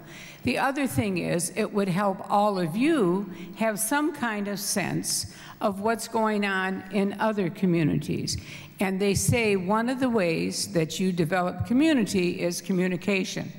And so I would hope that you would consider that. All of you have in your wards some wonderful neighborhood groups. Some of them have been going on for years, and they work so hard and they do so much that it would give them an opportunity to show their stuff, but it also would give the 7th Ward person a chance to see what's going on in the 1st Ward and so on. So I would hope you would give that some consideration. It's just a thought. The other thing I've thought a lot about, of course, is the medical marijuana. Retired high school teacher. I have seen so many really fine kids, and most of my education experience has been here in Flint. Born and raised in Flint, went to school in Flint, have been in Flint as a teacher and a counselor for almost 44 years. I have seen so many wonderful young people either get derailed or lost because of drugs. And we would say the same thing about alcohol. To me, suddenly we need 50 medical marijuana places. All of a sudden, that many people need medical marijuana. What we are showing our young people, what we are getting them started in, what they can see, if they go up and they can stand someplace by a medical marijuana store and they see somebody lighting up a joint or doing something and it's all okay, we are not being helpful to them. So I hope that you would give that strong consideration, that the young people really, we need to set examples. Thank you. Thank you, Ms. Ramsdale. Madam Clerk. Our next speaker is Mr. Harry Ryan. Mr. Ryan. Mr. Ryan.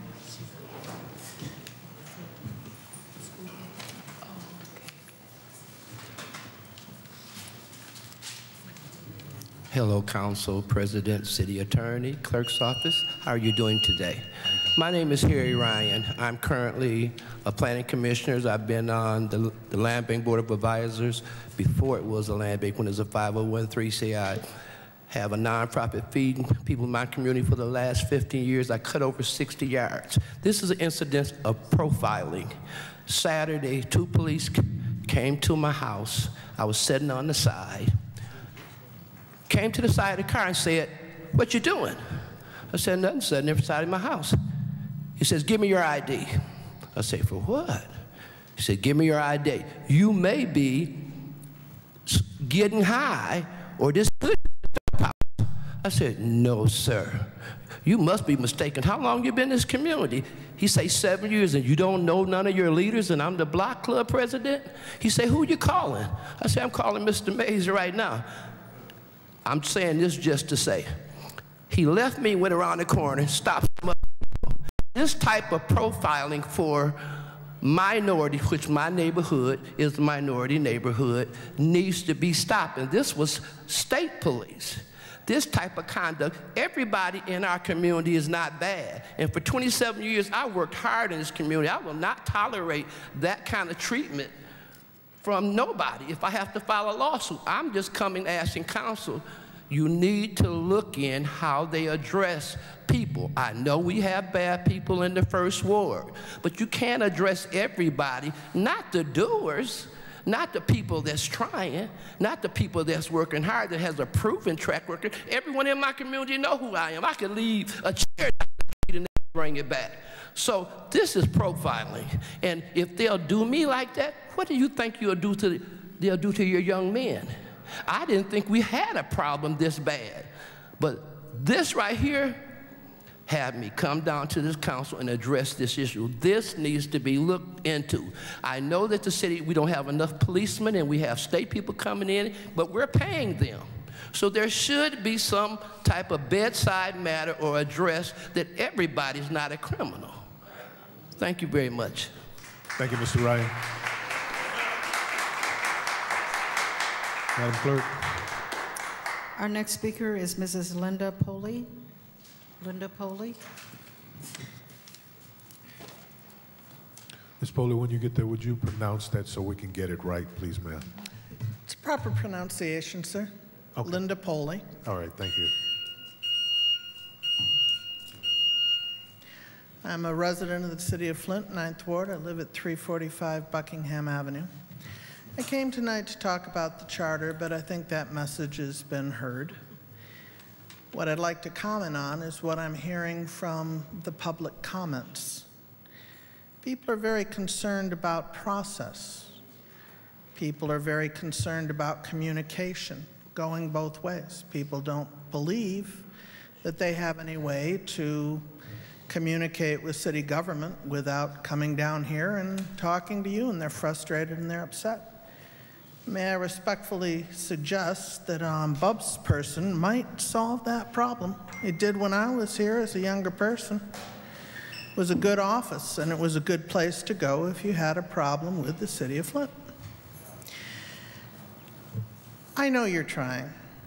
I've had some discussions with my council person about some of the challenges that are presented to you as individuals on this council, and I know it's hard to balance priorities, but may I respectfully suggest that the rule of law should be a priority. Those emergency managers came in here and they did whatever they pleased. They didn't pay any attention to what the people wanted. They didn't pay any attention to the charter or the ordinances. They did what they wanted. That has caused a great deal of unhappiness. And my request would be that this city council look at the charter, say, these are the rules, this is what we agreed to do, and this is what we're going to do, and then do it. And show the people of the city of Flint that you're not trying to be autocrats, you're not emergency managers, you're going to follow the rules. That's all I have to say. Thank you. Thank you, Ms. Bowler. Madam Clerk. The next speaker is Mrs. Virginia Ward. Mrs. Ward. Ms. Ward.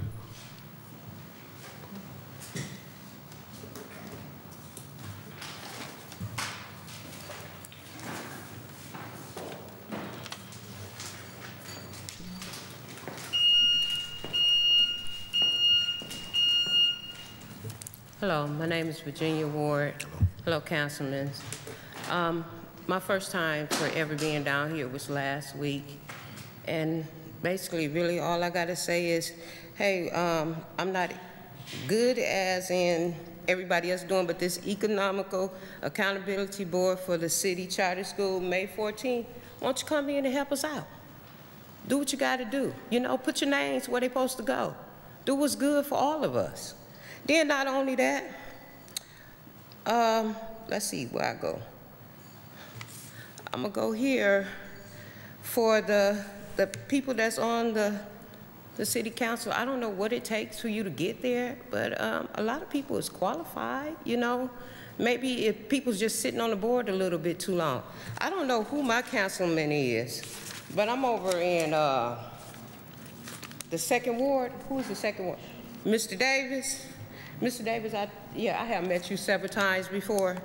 And it's a mess over in that neighborhood too, over in that facility. Maybe if y'all take our time to respect one another and check out the different wards, maybe you would really see what's going on in the different wards, you know, instead of someone saying, hey, I live here. Doesn't matter because you live here and you're not seeing what's going on with your ward. I didn't reside here. I came from Mississippi, straight out the woods. Where you sitting up here crying about this water, we had to carry our water from the lake. That's the way we straight grew up. No lights, no water, but we lived. We lived real good, real good. And when we got here and you coming out, you're shutting off our waters because we don't have no money to pay the water bills. Well, hey, I'm gonna back my truck up down there to the lake and I'm gonna get some water because I'm gonna survive. It ain't like it ain't somewhere I ain't never been. Another thing, how the city come in, they tear up the yards, putting the pipes and stuff down. They half covering them roads. They leaving gravels and stuff all laid out, leaving sand and clay like the young lady saying in the yard. Another thing, the weed situation. Well, I grew up on weed. They called it rabbit tobacco when we was growing up. I've been doing weed all my life. But then when it come down to all of the plants and stuff, I disagree with all the liquor stores sitting on every corner. That's right. If you're gonna put all the liquor stores on the corner, put a weed store on every corner too. I mean, just straight keep it real with yourself. I mean, and then another thing, whoever this man is that's having bed and breakfast, I want to know where your location at because I want to try it, you know? Mr. Davis, I really would like to meet with you since you over our second ward. Okay. I work hard in our community. And I like to keep, you know, if y'all hollering about jobs for the young people, if you create some, all of y'all sitting here with a lot of ability, you know stuff. I'm not a book-wise person, but I got common sense. And if you take your hands-on training and teach these young folks, they wouldn't be out here killing each other. You give them somewhere to go so you can show them how, if the factory's open, you can go in here and get a job. You qualified for this job. Well, how many of y'all is really qualified to sit up on the board? I'm not, but I would try to run for it And who say I wouldn't get it? Because I got common sense. I appreciate you. Thank you, Ms. Ward.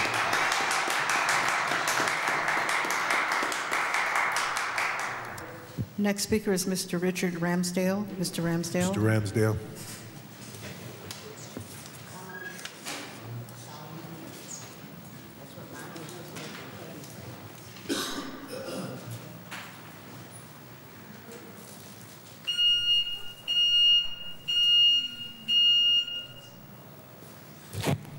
Good evening. Dick Ramsdell. I live at 1209 Kensington. Good evening. And I would just like to reiterate some of the arguments, or not reiterate, but just support some of the arguments that people have been making about really moving forward with the Ethics and the Accountability Board.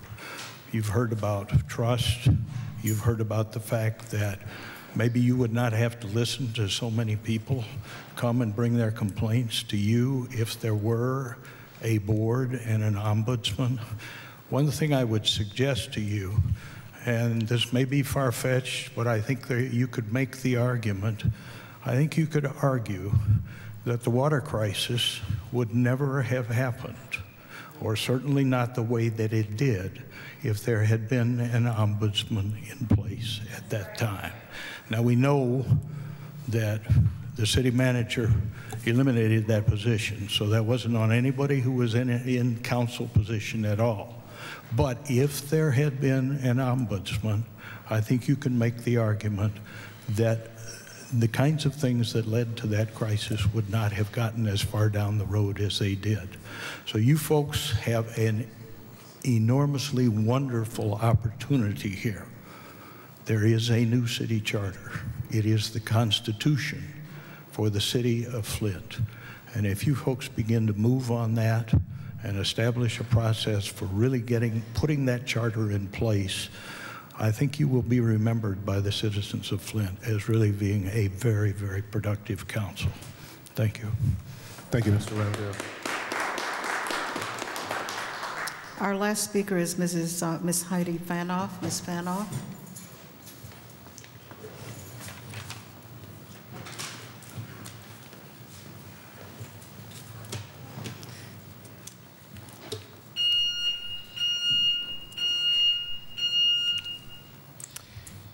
Thank you for allowing me the opportunity to speak today. I understand my name was called earlier and I wasn't present, but thank you, Madam Clerk and City Council.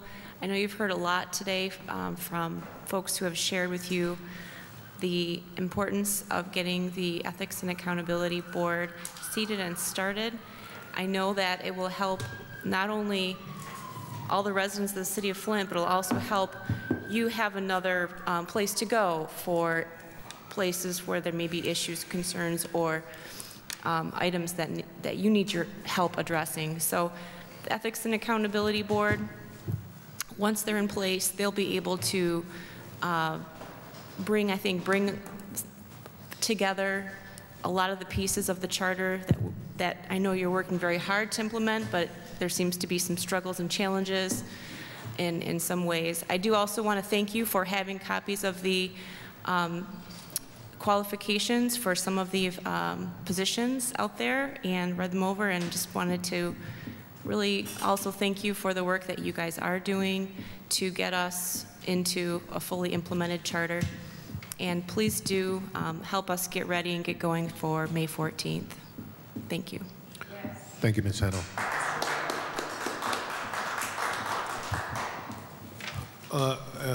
Colleagues, as you know, that after the speakers are done, we always allow 2 minutes for a response. Who would like to go first? Councilwoman Fields, put the clock on, please. Please, Ms. Okay. It's working. I've been waiting and waiting because all of the speakers are talking about the ethics board, and this is what I wanted to say to you all is, I too think this is very important. I too think we should set a deadline, but there are some things that are not being acknowledged by this Charter Commission. Number one, that you didn't set qualifications for people to sit on this ethics board, for them to be appointed. And I'll tell you why this is so important and why this has to be done first. Because you can't appoint people and then go back after the fact and create qualifications. And I think we need to create an ordinance. And let me give you an example of some of these. We need to have an ordinance that says that there's a required annual financial disclosure from people who sit on that board. We need to say no one who has a current financial relationship to the city, i.e. they're doing business with the city, should sit on that board. No one who currently has a lawsuit against the city should sit on that board. And any of these conditions occur, then they need to get off the board. No criminal background. This is an ethics and accountability board, okay? No familial relationship to any elected official or appointees. And some level of education or experiential background should be a requirement. So it's for this reason, I know my time's up, that is for this reason I've asked our president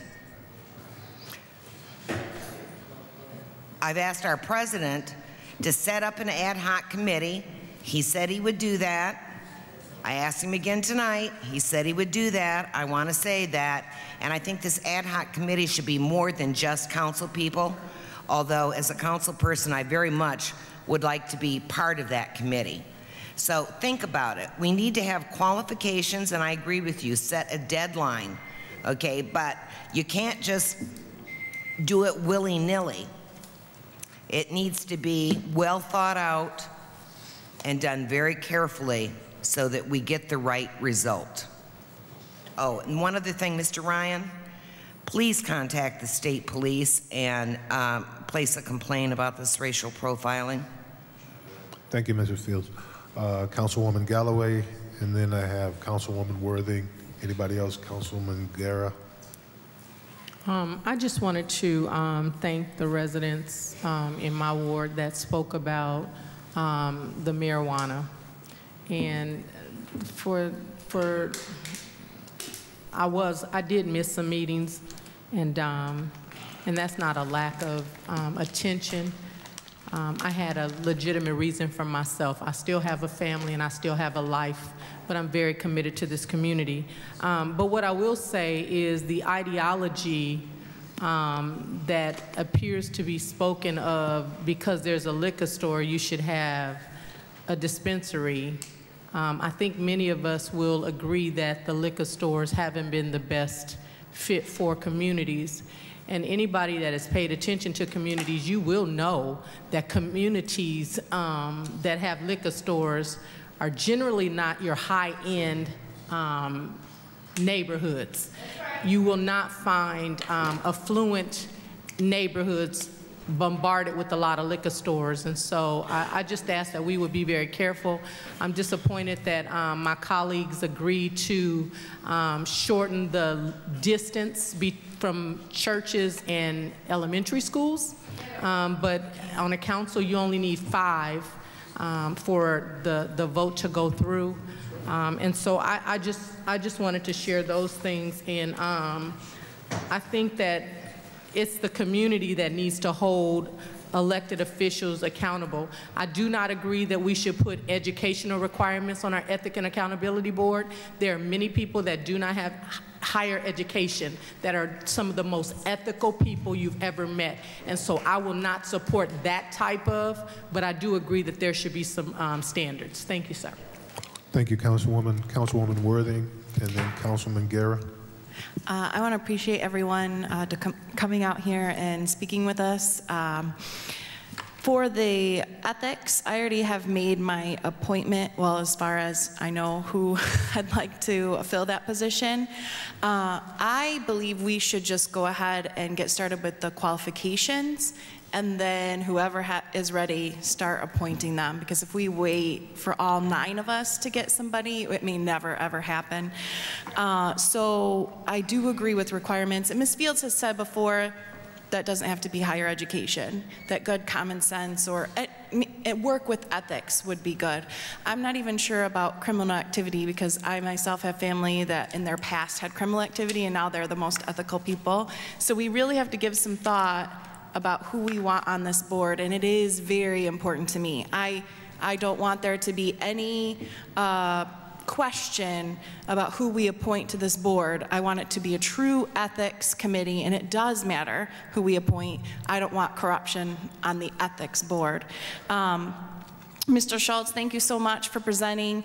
My son is doing a Flint diaper bank drive for his class, and so the winning class gets pizza, and I was really excited to see that because it helps that cause. And as a mother myself, a single mother, diapers are expensive, and it's a great help. And also for the Blueberry Award, I've been getting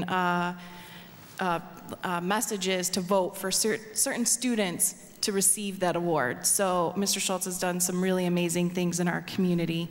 There was just so much covered, I can't get to it all, but I will be in Lansing on Wednesday, and let's see, anything else?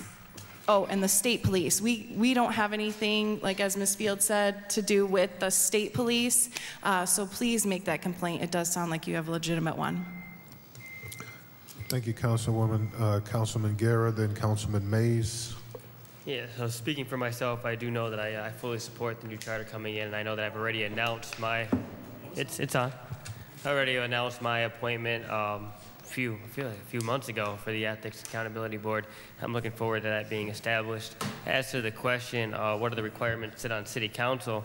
That's 18 and live in the ward, and I pulled the 18 one pretty close already, so that's the requirements of that. And I just want to encourage everybody, the weather's getting nicer. Again, get out there. If you see anything in the neighborhood, pick it up. If it's too big for you to pick up personally, call into the blight department. This time of year, you have lots of kids riding around on their bikes, being up and involved, people walking the streets. So kind of be a little bit more careful out there in the communities as we get out there and the weather gets warmer.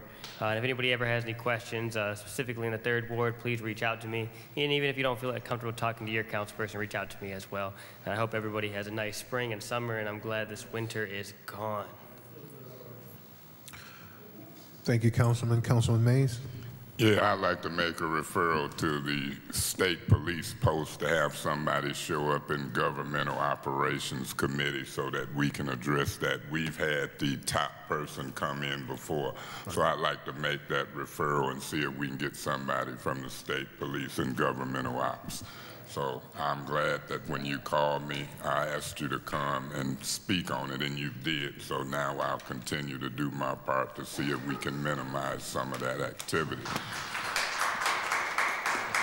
Ms. Ragsdale, now you are a school board member, and I would like for somebody to start every school board meeting telling about every community. Now, I thought that was ironic. Just a second. Ms. Ragsdale. Ms. Ragsdale. You kind of get like me. Hold on. We have to sit here and be quiet. I don't always do it. If the rules were mine, I would talk back and forth with you while you're up here.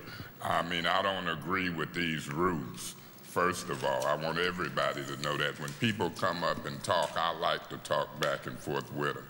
And I don't think I can address every person who took the mic in 2 minutes. I call these cockamamie rules that I don't like, and I don't like to go by. So I thought about that. I said, why don't they do that at the beginning of every school board meeting? You're saying they do. I'll keep looking and see. But this crowd complains about the length of meetings. If you look at the length of meetings, we're very lenient on public speaking. We don't turn nobody away. And then when we get through with public speaking, we had a group from the 7th Ward come in. I mean, and they came in twice saying the same thing in 2 or 3 days. And we sit and deal with that. Then when we get to the business, folks is gone. That's why I take offense at Mr. Del Maroney on what he said about me leaving. Mr. Del Maroney, I wasn't finna have no vote, and the public and the media gonna say, council turns down bottled water. I knew exactly what I was doing. So I take offense when you single me out, when week after week you see some of the other folks, and some of them don't look like me, they look like you, they be gone. But then I heard, well, I'll look at that. and I look at who come in here and communicate, I'm proud to be in the First Ward. I'm proud to get support from the people in the First Ward, just like Mr. Ryan and others. When they call, I listen. And I'll take attacks from folks all across the city, but I'm gonna keep working in my ward and in my area, and I'm gonna talk and act the way I do.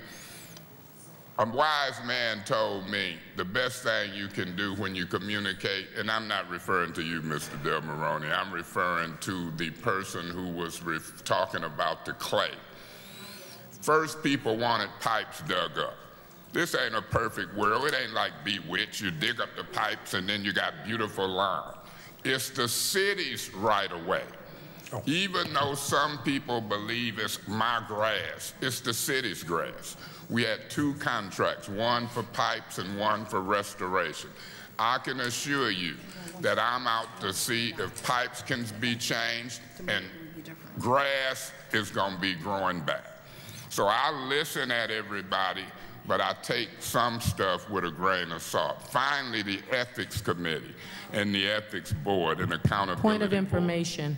What's your point, Councilwoman? President Winfrey, the buzzer went off a little while ago, and so my question is, are we extending the 2 minutes, or are we staying within the guidelines? Well, the buzzer went off on a couple of others, and I allowed them just a bit. So, Councilwoman, no, we're not. But he said finally, so I'm looking for him to wrap up, if that's okay. I'll be wrapping it up, Mr. President. Thank you. The buzzer go off on folks speaking, and we do that type of courtesy. I'm used to the politics. I was wrapping up with the ethics and accountability. I appreciate your indulgence. One of the first things that should have been acted in the charter was the local compensation board. It was 30 days after the enactment of the charter, which took place January. And I find it suspicious. I find it suspicious that most of the members of the Charter Revision Commission is overlooking that time frame. That should have been done within 30 days, but I'm not hearing nothing about hop on it and get the local compensation board appointed. Mr. Ragsdale, the emergency manager wasn't allowing for an ombudsman at a certain time, and I see you nodding, you realize that. So now we got all emergency manager orders repealed. We moving forward. I do believe we should have some job description and qualifications or something for the Ethics and Accountability Board. I wish y'all had to put it in there, but we can do it by ordinance. So we're moving.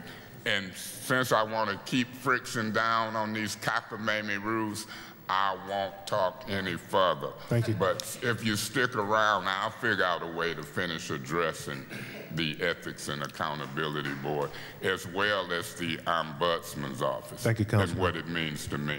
Councilman Davis. President? Oh. Thank you, Mr. President. I'd like to speak to Mr. Ryan for a second, which I've been knowing a mighty long time. I know that is one outstanding citizen right there. Matter of fact, Mr. Ryan was with the Charter Commission too, weren't you, Mr. Ryan? You do a lot of things in this community. I know how it feels when people misconstrue how they do you, them polices. I've been profiled so many times. And also the Charter Commission, so good to see all of them out, Mr. Bankett. I'd like to say this about the charter. That is a community effort, and it took a lot of work to put it together, and I can see the need now for the charter. I would like to suggest if anyone see anybody within that second ward, especially charter commissioners, that see that's going to be fair and worthy of that seat of ethics, please let Councilman Davis know. Because I have tried to screen a couple people, but it's easy to pick somebody, but are they going to be fair? Are they going to take it serious like I'm taking this seat serious? I'm not trying to get somebody to ping pong back and forth. We need to move this city, get this car in gear so we can get things done. But if any charter commission see anybody within that second ward that really worthy of that seat, please let me know immediately so we get this thing wrapped up. And also, the constituents from the second ward, I'd like to say, fire has been, and also with that charter, the preamble need to be taken care of immediately, where all citizens is treated fairly. That side of town, the second ward where I'm from, They still dumping, it's blighted. The police department just did a cleanup and they dumping again. And it's not the residents within the second ward, by the way. People come in there and dump, which is not fair. We got some issues with the land bank. I'd like to do a referral one day to get them here and see why that money for the demos for How Does It Fund houses still sitting there. And I think they reallocated the funds. This was last year when I was a historic district commissioner. It's a lot of work need to be done. This I'm trying to do it within my 2 minutes. But it's a lot of work to be done, but it's time now to move this thing forward. Mr. Quincy, y'all absolutely right. But if you see somebody worthy in that second ward, refer them. I'm done. Thank you. Councilwoman Winfrey Carter. Good evening. First, I would like to thank you all for coming out. I would like to thank the public speakers for bringing forth your concerns, your issues. And I would also like to speak on the Ethics Committee. I do want you guys to know that I do have a candidate. I nominated someone, and I will send in the name, but I also think that we need to come up with some requirements as far as those that we nominate to the Ethics and Accountability Board. Thank you. Okay, and then just my comments is regard.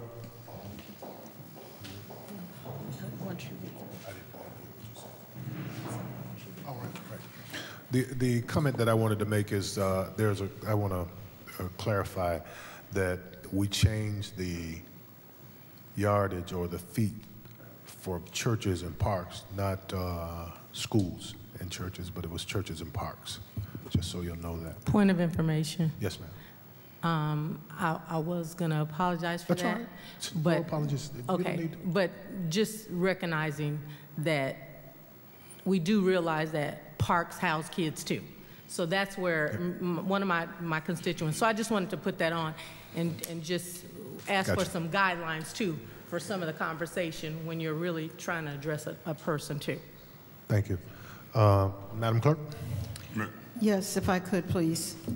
As it relates to the Standard of Conduct Board, the old Standard of Conduct Board, which is now the Ethics Committee, and the Local Officers Compensation Commission, I think it's important for the audience to know that our office, the City Clerk's office, has been working very closely with the Law Department in terms of research to put together the historical part, which started back in 1974 under the old charter, as well as looking at similar kinds of boards throughout the state, as well as throughout our country. So we're working on it, and we're trying to move on it as expeditiously as possible. We're looking at the job description for the board members, as well as the description for the board itself, a more detailed description. I should also indicate that as it relates to the ombudsman, because there was an ombudsman under the old charter, we're taking that job description, looking at it, along with a new job description, because there are very few ombudsman offices here in this country. But we're looking at how we can expand that job description to include the things that you all mentioned in the charter itself. But please give us time to complete our research. We're almost there. But I want to thank the Law Department for their continued efforts in trying to assist us in that regard. And Mr. President, Councilman, there's some budgetary and legal things that go along with them boards. That's what we're trying to say. Once you got to get the budget for that, they got subpoena power y'all gave them. It's legal and budgetary issues that goes along with implementing these things. And so we'll be looking at all of that. Thank you, Councilman. And regardless of how many times charter commission members come, we being polite to you, but we are implementing. And when I came to y'all meeting, I said some things that might have fell on deaf ears, but at the same time, we're hearing what you're saying, but this thing have to be implemented right. And when you put people in positions, you have to give them legal, budgetary. Y'all even had budgetary issues. So I think we know what we're trying to do. Thank you, Councilman. Councilwoman Worthing, I think you wanted to make a referral. I did, thank you. I would like to make a referral for what's going on with the cleanup from last year and the pipes. I believe that's for Mr. Binzik, but I've been getting a lot of calls, and I'm sure many of you have as well, about yards being torn up. Some of them are really big holes that are a danger. So I really want to know about cleanup and when that's going to get done, and not hopefully after the whole project's over. It's got to get done this summer. So. Thank you, ma'am. Madam Clerk, are there petitions and unofficial communications? No, Mr. President. Official communications from the mayor or other city officials? Not at this time. Additional communications from any other place, I guess? No. Okay. And what is the board's pleasure for 180121? Mr. President. Councilman Mays. 180121 is a mayoral appointee for the Human Resource and Labor Relations Director, McKinney Jackson. I would move that for approval. Okay, it's been moved for approval. 180121 has been moved for approval. Is there a second? Mr. President. Councilman Davis. I second. It's been moved and properly second. Is there any discussion? I do have something. Councilwoman Galloway. Thank you. I just want to thank Ms. Jackson for the things that she is doing. I have had some concerns. Those concerns haven't changed. But I am going to support Mrs. Jackson's appointment in my hopes that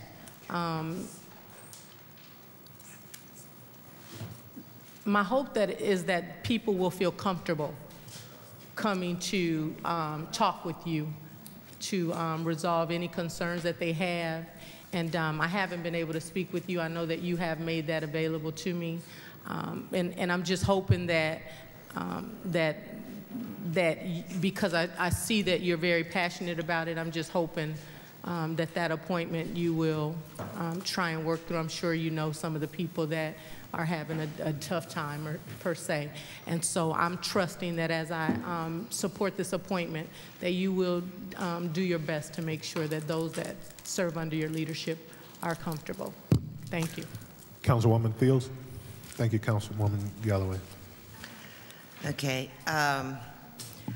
Unfortunately, or fortunately, I don't know, I did quite a bit of vetting of Ms. Jackson for this position, because I heard a lot of complaints from employees within the space of a month.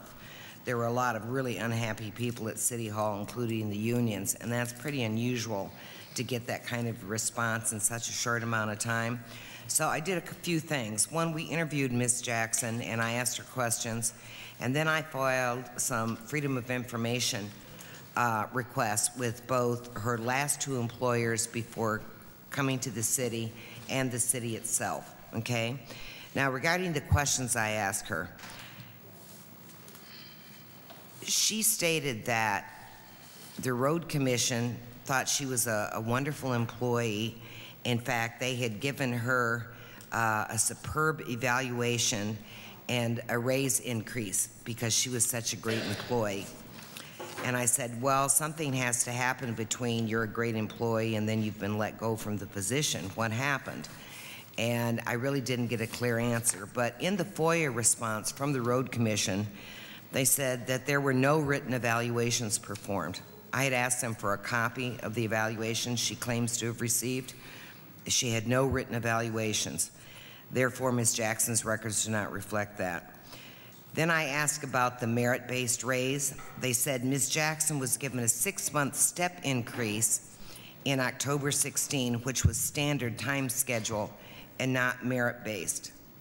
So those two responses were very different from what she told me. I had also asked her if she had a law degree, and she said no. And I subsequently found out she didn't, but she had, on her last job, had sent in an application and a resume that was different than the resume she gave us.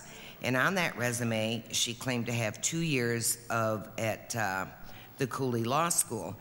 And I really don't understand why you would not admit to having more education than is on your resume. I find that very peculiar.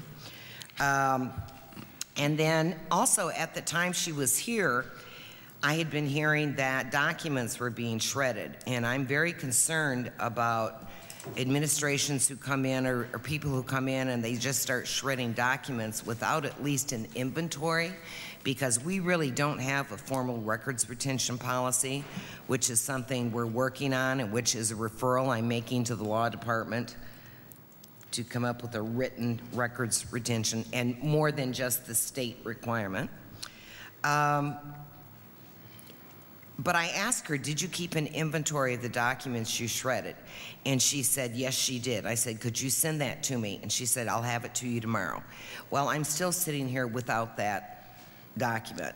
And then in FOIA I filed with the city, when I asked for that inventory of what was shredded, what I received was an invoice for the bill for the dumpster that the shredded materials were put into. So I think I was pretty clear on what I was looking for. You know, if we're shredding things, we at least have to keep a record of what we're shredding. You know, there are many, many reasons. Even if it's very old documents, I mean, there may be documents that are important of, you know, historical significance. So I wasn't happy with that. And I will tell you that you may all be aware that, you know, when you ask for a reference from someone on a past job, various companies, they're very careful about what they say legally, because they don't want to get sued. But I talk to co-workers, I talk to department heads, I talk to all kinds of people, and I will tell you that the responses about Ms. McKinney were not very favorable, not favorable at all. So for that reason, I am not going to be able to support that appointment. Thank you. Any other council persons? Any other discussion? Mr. President. Councilman Davis. Thank you, Mr. President. I would like to state this in Ms. McKinney's behalf, and I'm the same way in my business situations. I know a lot of people, once again, call me a rubber stamp, but if they ever knew my personality, you know that's the farthest thing from being Maurice. But for me to have a team, I know who fit well with my team. Now, this is a mayoral appointment. The mayor and her administration so far, to me, Maurice, she have a strong team of personnel around her, from Mr. Newsom to Mr. Branch, Mr. Gilchrist, whatever makes it function. It's bringing down a lot of money in this community. She knows what she needs to function in this community. If the mayor's appointment don't work, that would be in the administration behalf, not my behalf to choose her personality. Because you can have someone with a talent, but they're not a fit. I done had good musicians with me that could play, but they ain't a good fit for me. I know what's a good fit for me. I'm sure the mayor know a good fit when she have one. No matter what Miss McKinney, which I haven't did that fine, let's say magnifying glass type of interrogation type deal. No disrespect, but to me, that's for the administration to do, not for me to do. As a body, if it come to me, and I'm just saying me, y'all do what you want to do. But to get this city moving, we got to quit sitting on our hands and being so hard set against administration when they do something I don't understand. Mr. Newsom, I heard the same thing when his appointment came. The young man is just short of, not being short of, he's brilliant. He's a brilliant young man, Harvard grad. Same thing with the economic department. I heard the same thing again. Now, I can't go race. I can't go race, but I could go race. Most of them happen to be this color. This color very seldom get an opportunity to prove themselves. But once again, I'm gonna just bag up out of this quickly. She deserved the chance the mayor want to give her, and let the mayor, and like Mr. May said time and time again, we could be referrals and remove you out of office if something be that way. But I'm sure the mayor would do it before we would. I'm done. Councilman Mays. Yeah, Mr. President, I made the motion to approve her when I got a call from a union person which was negative toward this appointment. I continued to talk with that union person. and that union person and I have talked, and I don't think that negative push is there like it was at the beginning. I got another call from another union person who said, go forward with this.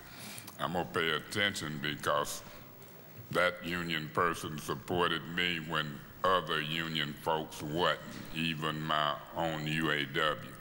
I've had communications from 2 department heads who are saying go forward with this because we've getting stuff done that wasn't being done under the previous human resource labor relation head, and we have a void there. Ms. McKinney has been filling that void and something has been getting done. And so I didn't hear Ms. McKinney say it was a written evaluation. She didn't say that, Ms. Fields. She said it was an evaluation. It could have been verbal or written. So I didn't hear that you could find a written evaluation. She did say she had got a pay increase, and you confirmed that, whether it was merit or whether it was incremental, it had happened. And then as far as all of my education, when I apply, I got certificates and educations and went to U of M for a period of time and didn't get a degree, but you only hear me talk about Michigan State. I don't even want people to know I went to U of M in a master's program, but that's my choice. I don't have to put down everything. I put Michigan State, a bachelor's degree, political science, pre-law. I beg your pardon, Mr. Winfrey. Just listening to you, sir. He picking at me. I know him. I know him like a book. Mr. Richardson, he picking at me. I know him like a book. Mr. Ragsdale, he picking. See how they do, and now I'm off in a tangent. But I'm gonna support that. And these reasons that I heard Ms. Fields put on the record, I couldn't let them be put on the record without addressing them as best as I could. I do believe we have a duty and a responsibility to scrutinize appointees. I don't believe we should just say yes, yes, yes. We have the right to scrutinize appointees. I'm the type person, Ms. McGee, that believes in some cases I would do like the Senate and people down in Washington, and I swear them in and put them under oath. And I will ask them questions under oath as the charter previously and as I believe this one also allows. So appointments for me would be a little more of an exercise than what I'm seeing this council and any other council in the past 23 years do. I'll be supporting you, Ms. Kinney, but I'll caution all appointees of this.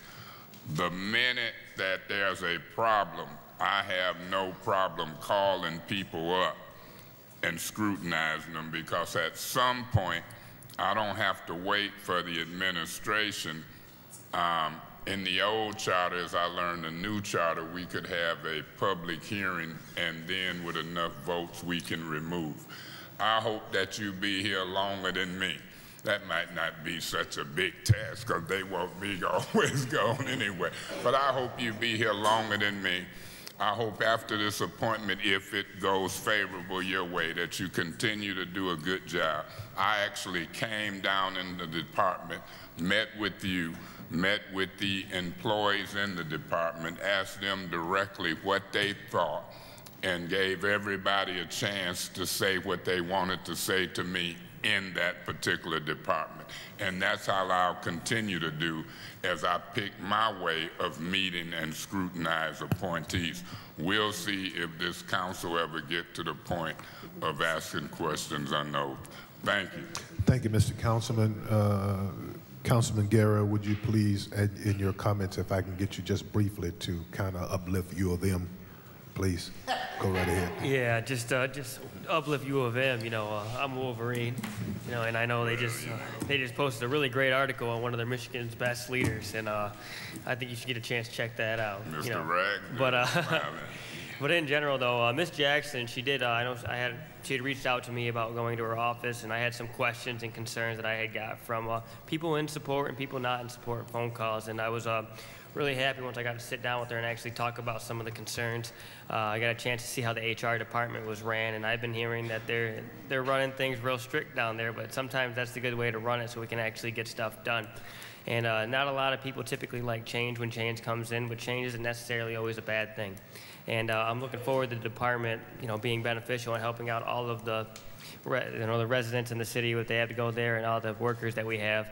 And I know that you have a good response time that I've heard from a lot of employees, that you've been responding a lot faster than before. So I want you to keep up the good work, and I'm looking forward to this. Thank you, Mr. Guerra. Councilwoman Winfrey Carter. I also want to say I had an opportunity to meet with Ms. Jackson, and I do want to say that I was very impressed. We sat and we talked for a very long time. I think Ms. Jackson is a very hard worker, and she wants the best for the Human Resources Department. And I am going to support this appointment because, there comes a time where we need change. And we need someone that's dedicated and want to come in and get things moving. And that's what I see in Ms. Jackson. So I'm going to support this appointment. Thank you. Any other council discussion? Yeah, Mr. President. Councilman. Have the job description and qualifications been approved for first and second reading? I think we did that, didn't we? Mr. Guerra says yes. I think I asked that question the other day. Yeah, I think that would happen. So all of those things are in place? Yes. Okay, and so if all of those things are in place, how many days have you been, Ms. McKinney, how many days have you been acting as the interim? About 30 days, so we within that 90-day time frame, and the ordinances has been passed. Mm-hmm. Okay, thank you. Thank you. Any other discussion? Hearing none. Councilwoman Worthy. I just wanted to put my 2 cents in. I haven't really heard as much in the 9th Ward, and I do thank you for giving me the opportunity to meet with you, even though I've been very busy the last few weeks and wasn't able to take you up on that offer. But I just wanted to just say that this is a hard decision based on the positives and the negatives. And whenever you hear something negative, it is hard to make that decision because you don't want problems moving forward. But I do appreciate the opportunity to meet with you. And if appointed, I would still like to do that.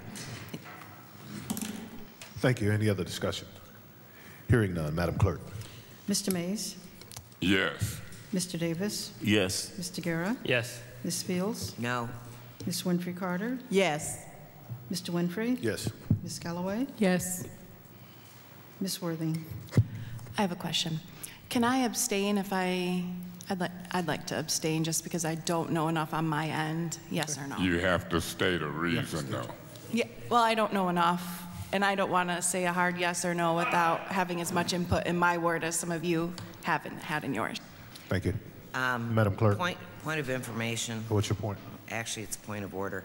An abstention is only correct when there's an actual conflict. You do have to state, but you have to have a reason of conflict to abstain. Thank you. Mr. President. Councilman Mays. I don't think it says a reason of conflict. It just says state a reason. So, I don't think she's going to go to jail if she stated a reason.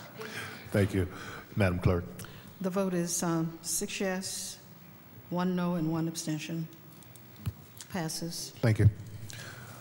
Now that brings us to the master resolution. What is this body's pleasure? Mr. President. Councilman Mays. Was Ms. Galloway finna say something? No. Councilwoman. Oh, Mr. President, I would move the master resolution for approval, which would be 180188.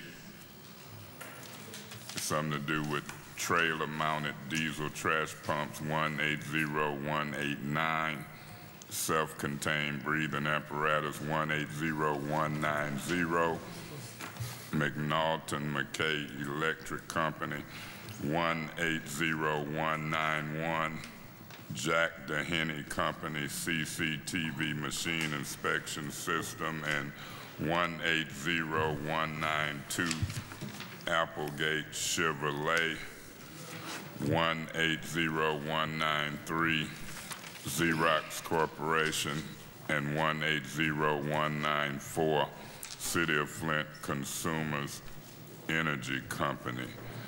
And then you also got resolution referred from Special Affairs 180195, has to do with home dollars.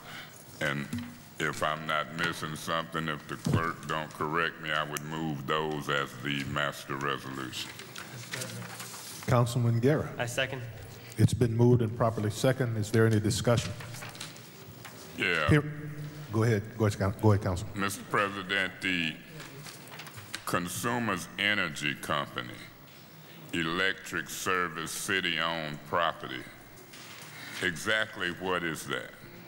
Which resolution is that, Councilman Mayor? That would be 180194. I'm trying to get a feeling of that before I decide if I want to separate it. I see here comes Mr. Branch, the interim city administrator coming forward. Excuse me, that is for an easement on the property so that consumers can do some work down there.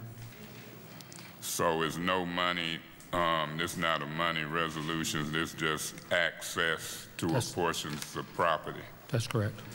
Okay. And Mr. President, the one with the home dollars, is Ms. Wilcox still here? She is. Ms. Wilcox, based upon my colleagues, I think one of my colleagues had a project in this package in the 7th ward. The other one was in the 6th ward. I'm gonna try to sound hard line. If you read through me, you'll know I'm kind of soft, but I'm gonna try to sound hard line. Those are the two reasons I'm gonna vote and move this forward. I appreciate that, Councilman.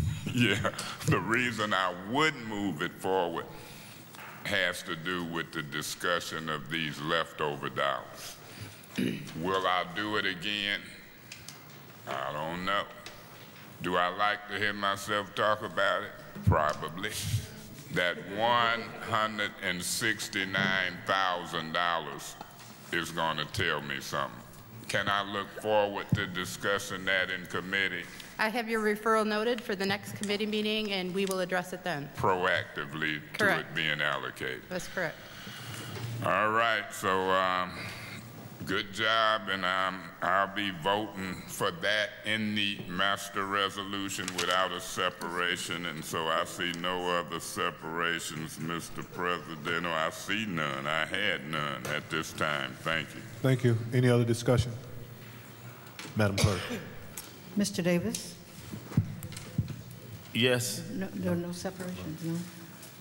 Mr. Guerra? Yes. Ms. Fields? Yes. Ms. Winfrey Carter? Yes. Mr. Winfrey? Yes. Ms. Galloway? Yes. Ms. Worthing?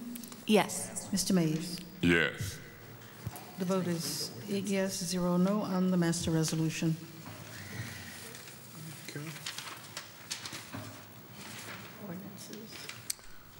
Liquor license, Madam Clerk. None. Introduction and first reading of ordinances. Mr. President.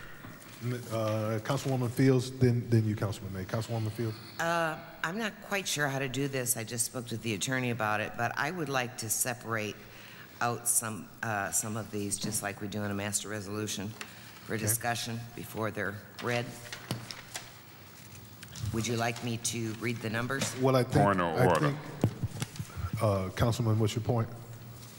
If it's not 180127.1, that's the first one. I would just probably take them in order. That's exactly what I was going to say, is we're going to take them one by one. Okay. All right. So what's my colleague's pleasure on 180-127.1? Mr. Chair, Councilwoman Fields. I would like to move this back to committee for a thorough discussion on the, I call it, dumbing down of the job description and qualifications for the city administrator. I've listened to people. Point of order. So you want to move it? That's your motion is to move it back. That's my motion. We're not ready to for move discussion. To move it back to committee. Okay. Your point, Councilman Mays. My point was it's just a motion, and we'll see if it happens. So it's been moved. The motion was made to move it back to committee meeting 180-127.1. Is there a second? Legislative. Oh, legislative. Legislative. Okay. Okay. So is there a second for that motion?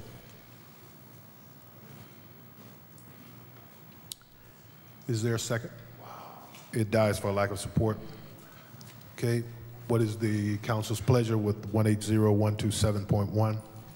Mr. President. Councilman I would move 180-127.1 for first reading. Okay, it's been moved that for first reading, 180-127.1. Is there a second? Councilman Guerra? I second. It's been moved and properly seconded. Is there any discussion? Yes, sir. Councilwoman Fields.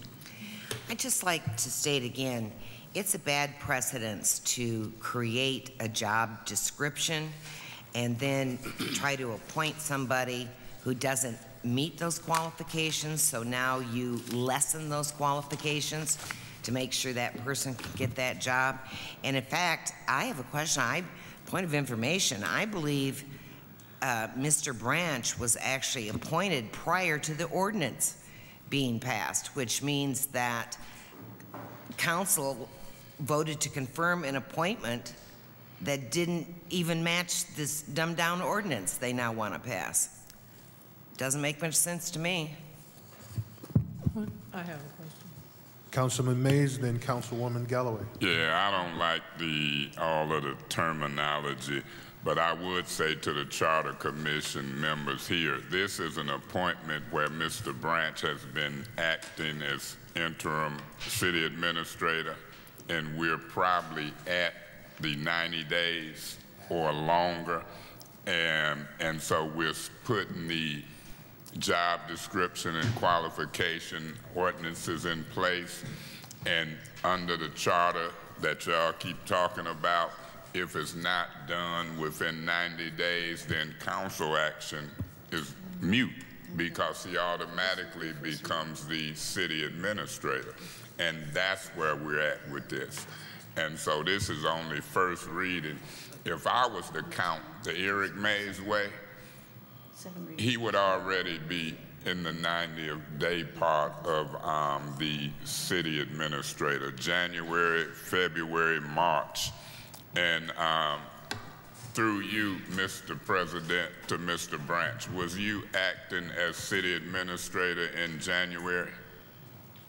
Yes. And see, when he started acting as city administrator or interim city administrator under the old ordinance, I think Mr. Jones might have left, Sylvester Jones might have left in October or somewhere in there. He immediately started acting as interim city administrator. Then when the new charter took effect, in my count and view, January 1st, he was still acting as interim or whatever. And so we know his language in the back of the charter, of this new charter, Mr. Richardson, that say people can continue to act.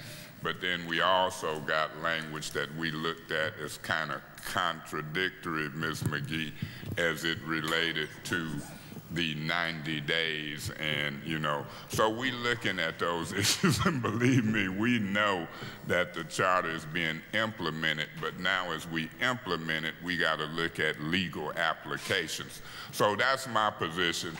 Mr. Branch, I would say it publicly, I count pretty good, 1, 2, 3, 4, 5, 6, 7, 8, 9, all the way up to 90, and regardless of what we do here, I could be wrong. See, that's how you talk publicly. You always say, I could be wrong. But by my count, He's already the city administrator because of the 90 days.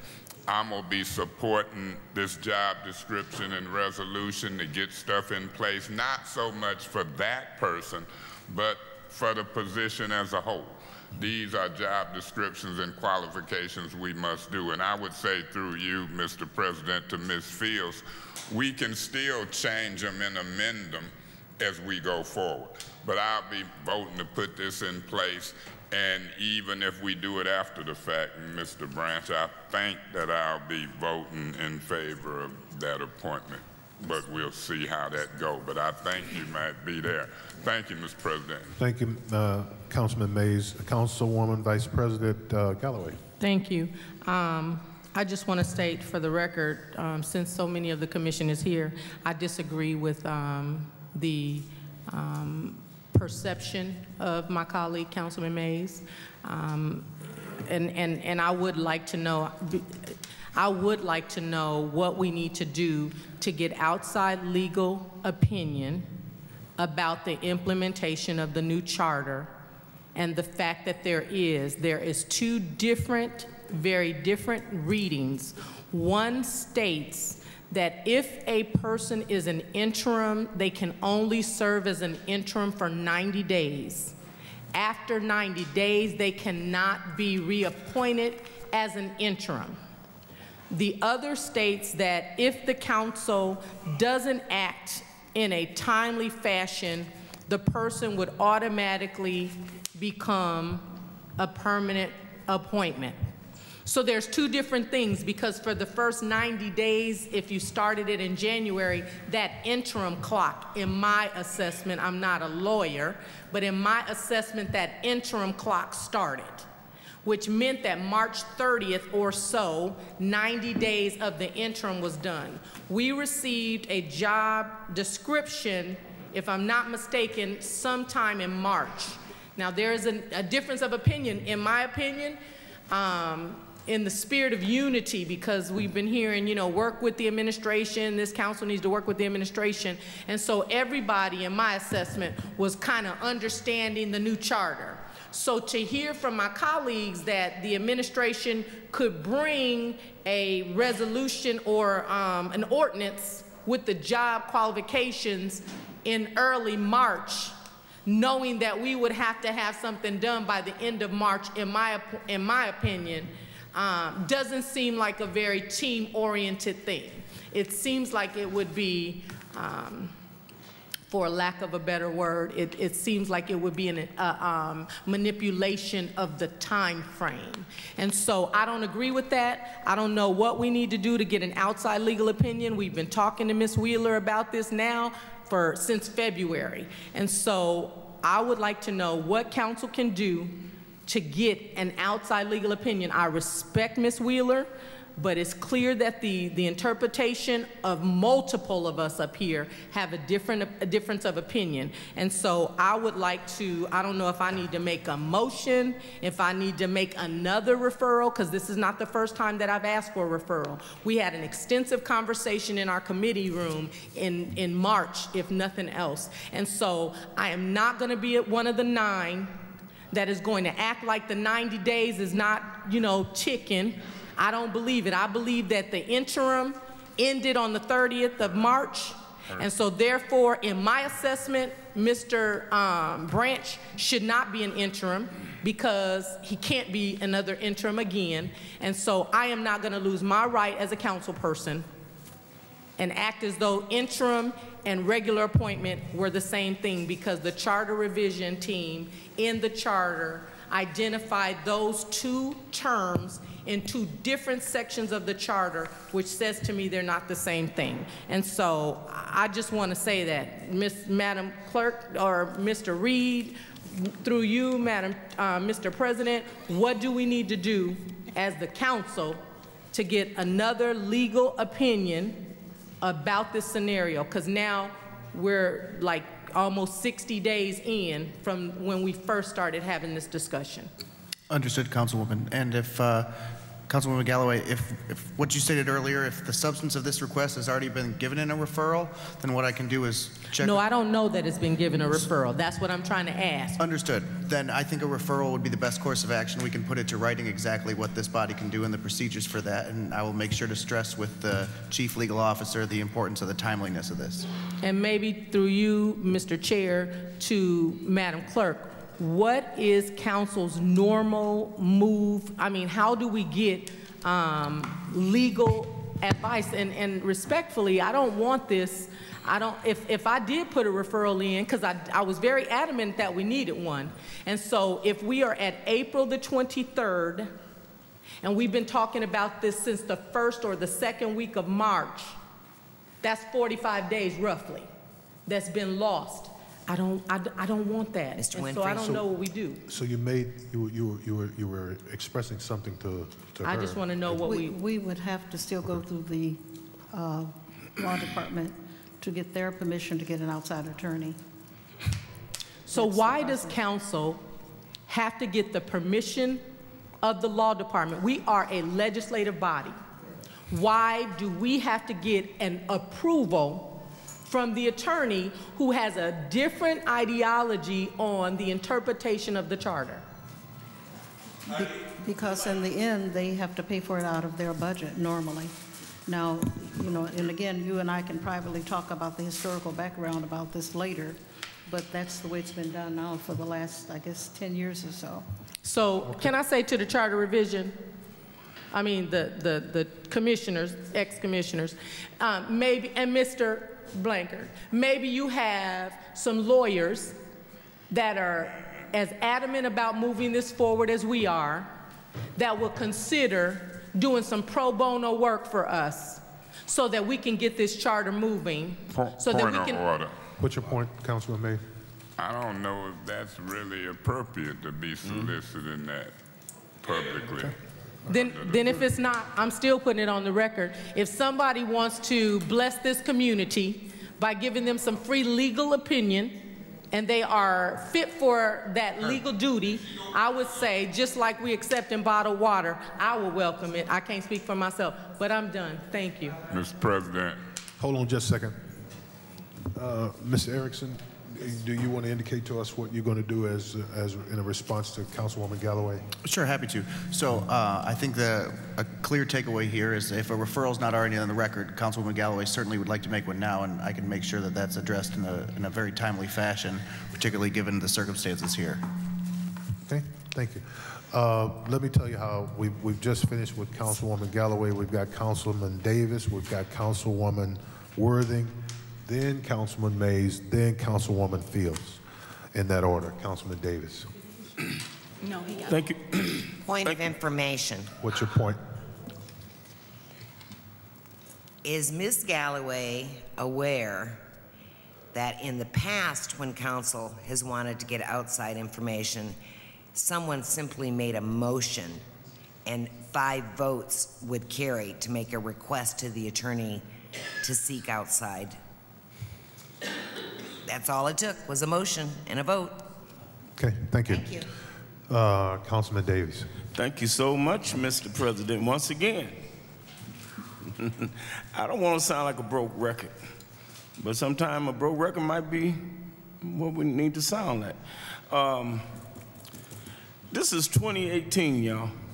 Them old back in the day ways do not work. Let me explain myself. Nowadays, you have to function off talent more than anything. Anybody can get a piece of paper and flunk you got good doctors, you got bad doctors. Everything with a title don't mean you got that kind of talent. I'm one of them. I'm pretty good at whatever I do. Thank God I am. Now, I say that to say this. We have to get to the place where we understand this is a different body, and this body here really need to move forward. That's why we're behind on our charter and everything else. We set in our old ways of doing things instead of the new way. We got to come up to 2018 standards where if a body function within the realm of the administration, I'm not scared to say it. I'm not scared. I don't know nobody nothing but to love them. Know that. The administration here, and we work together, we can move the city twice as fast. I say that to say this. Mr. Steve Branch is already functioning as such position, whether interim or whatever the title is. We need to get to the place where the administration, being the mayor and the rest of her organization, is satisfied with what Mr. Branch is doing. So therefore, we, with my understanding, we amend these resolutions. We do a lot of amending. So it would be right to amend for the future of whoever coming in to lessen all of that old school stuff, and so it'd be room for talent. A lot of things nowadays, it's a lot of young folks that ain't gonna get position. Schools is closing, but they have a passion. They can shoot with the best of them, but they won't qualify. Why? Because they ain't got a degree at somebody's school because of what? Money. College is not free. College is not free.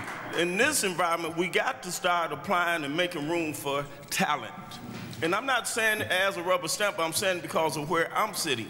It's opportunity tied into your talent. Mr. Branch and the administration know if I was hiring anyone sitting out there, I know because of your qualification I won't. And I don't need to see that piece of paper. Most people with the paper can't do nothing. And I'm done.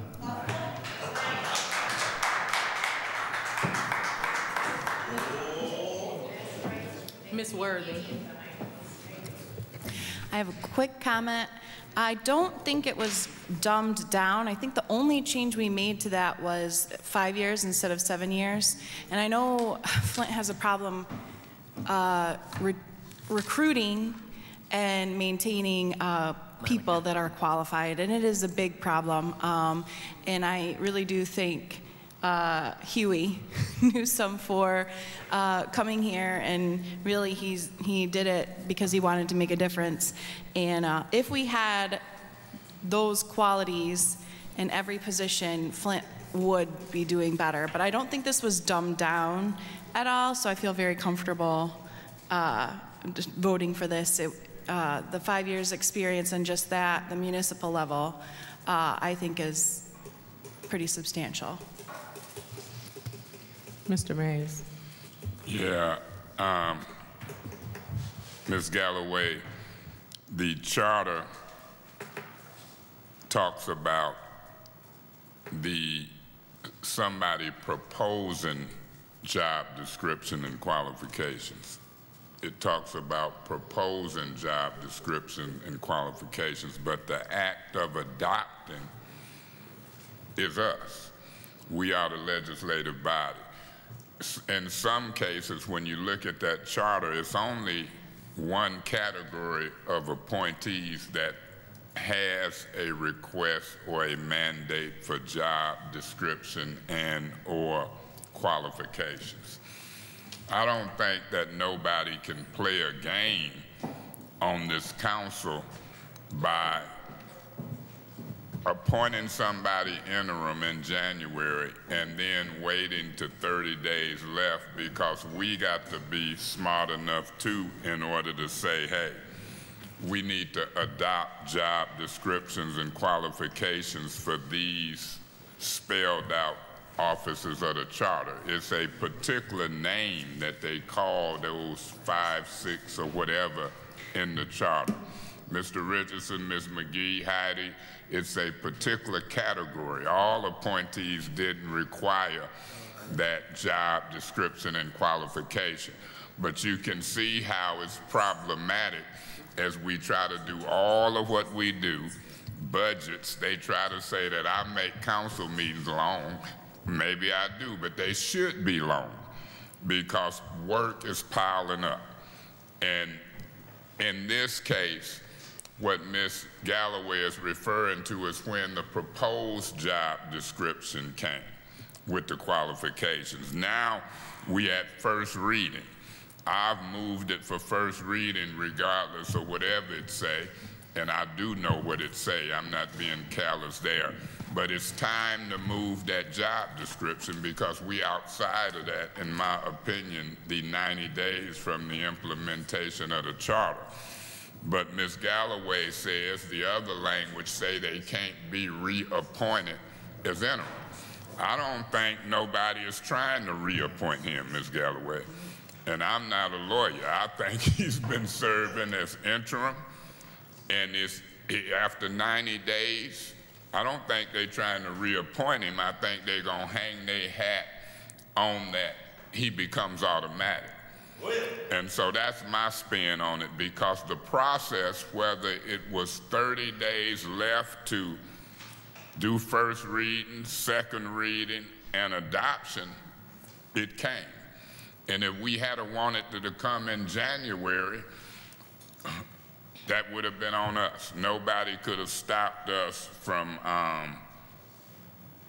adopting job descriptions and or qualifications. I don't think the charter could have stopped us because they talked about a proposed ordinance, but that's just me. So that's why it's important to really be moving on this charter. This is a perfect example of why it's important, but in reality, it ain't just the Ethics and Accountability Board charter members, it's even these appointments and the local compensation board and others. It's a big task to implement a charter, and that's what I want to circle back on. Even the Ethics and Accountability Board, with what you got them doing, keep in mind what type of legal advice and budget, even for subpoenas and whatever, that they might need. So this ain't nothing you can just holler, I want it done. You can holler, I want it done, but guess what Councilman May is gonna say?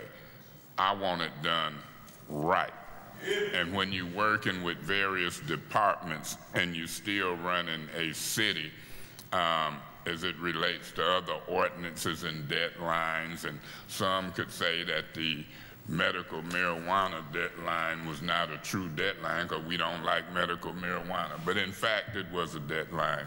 And some of this stuff, unless this council decides to meet Monday, Tuesday, Wednesday, and Thursday and Friday, it's gonna pile up. So let's keep an eye on us. I'm willing to dig in and go long, but keep this in mind. Start watching the clock, and then you see if I'm really the only one stretching these meetings out. I'm about substance when I talk, and I talk with substance, and nobody is going to make me feel bad for taking care of business and talking in a council meeting. That's my spin on it, Ms. Galloway. I don't think that you can win the argument that he was appointed for 90 days and then come back and win an argument that he is reappointed. I don't think nobody gonna use the word reappointed. They gonna use the word 90 days, he becomes automatic. Thank you, Councilman. That's what I would do. Councilwoman Fields. Okay, I want to say this to my colleagues, especially Ms. Worthing, because I don't think she understands the key point of this. It wasn't just dumbed down in terms of 7 years of responsible experience to 5. Think of it as if you were going to be a principal, and somewhere they required that you have teaching experience to be a principal. So you're thinking of it as the requirement was 7 years versus 5 years. What does 2 years mean? That's not the case. What this is doing is, the original said experience as a city manager or administrator, and what they changed it to is increasingly responsible experience or something similar. It's like they've made it into the requirement to be a nurse now instead of a superintendent having teaching background. That's how this has been dumbed down. You know, it's not the number of years that they've done.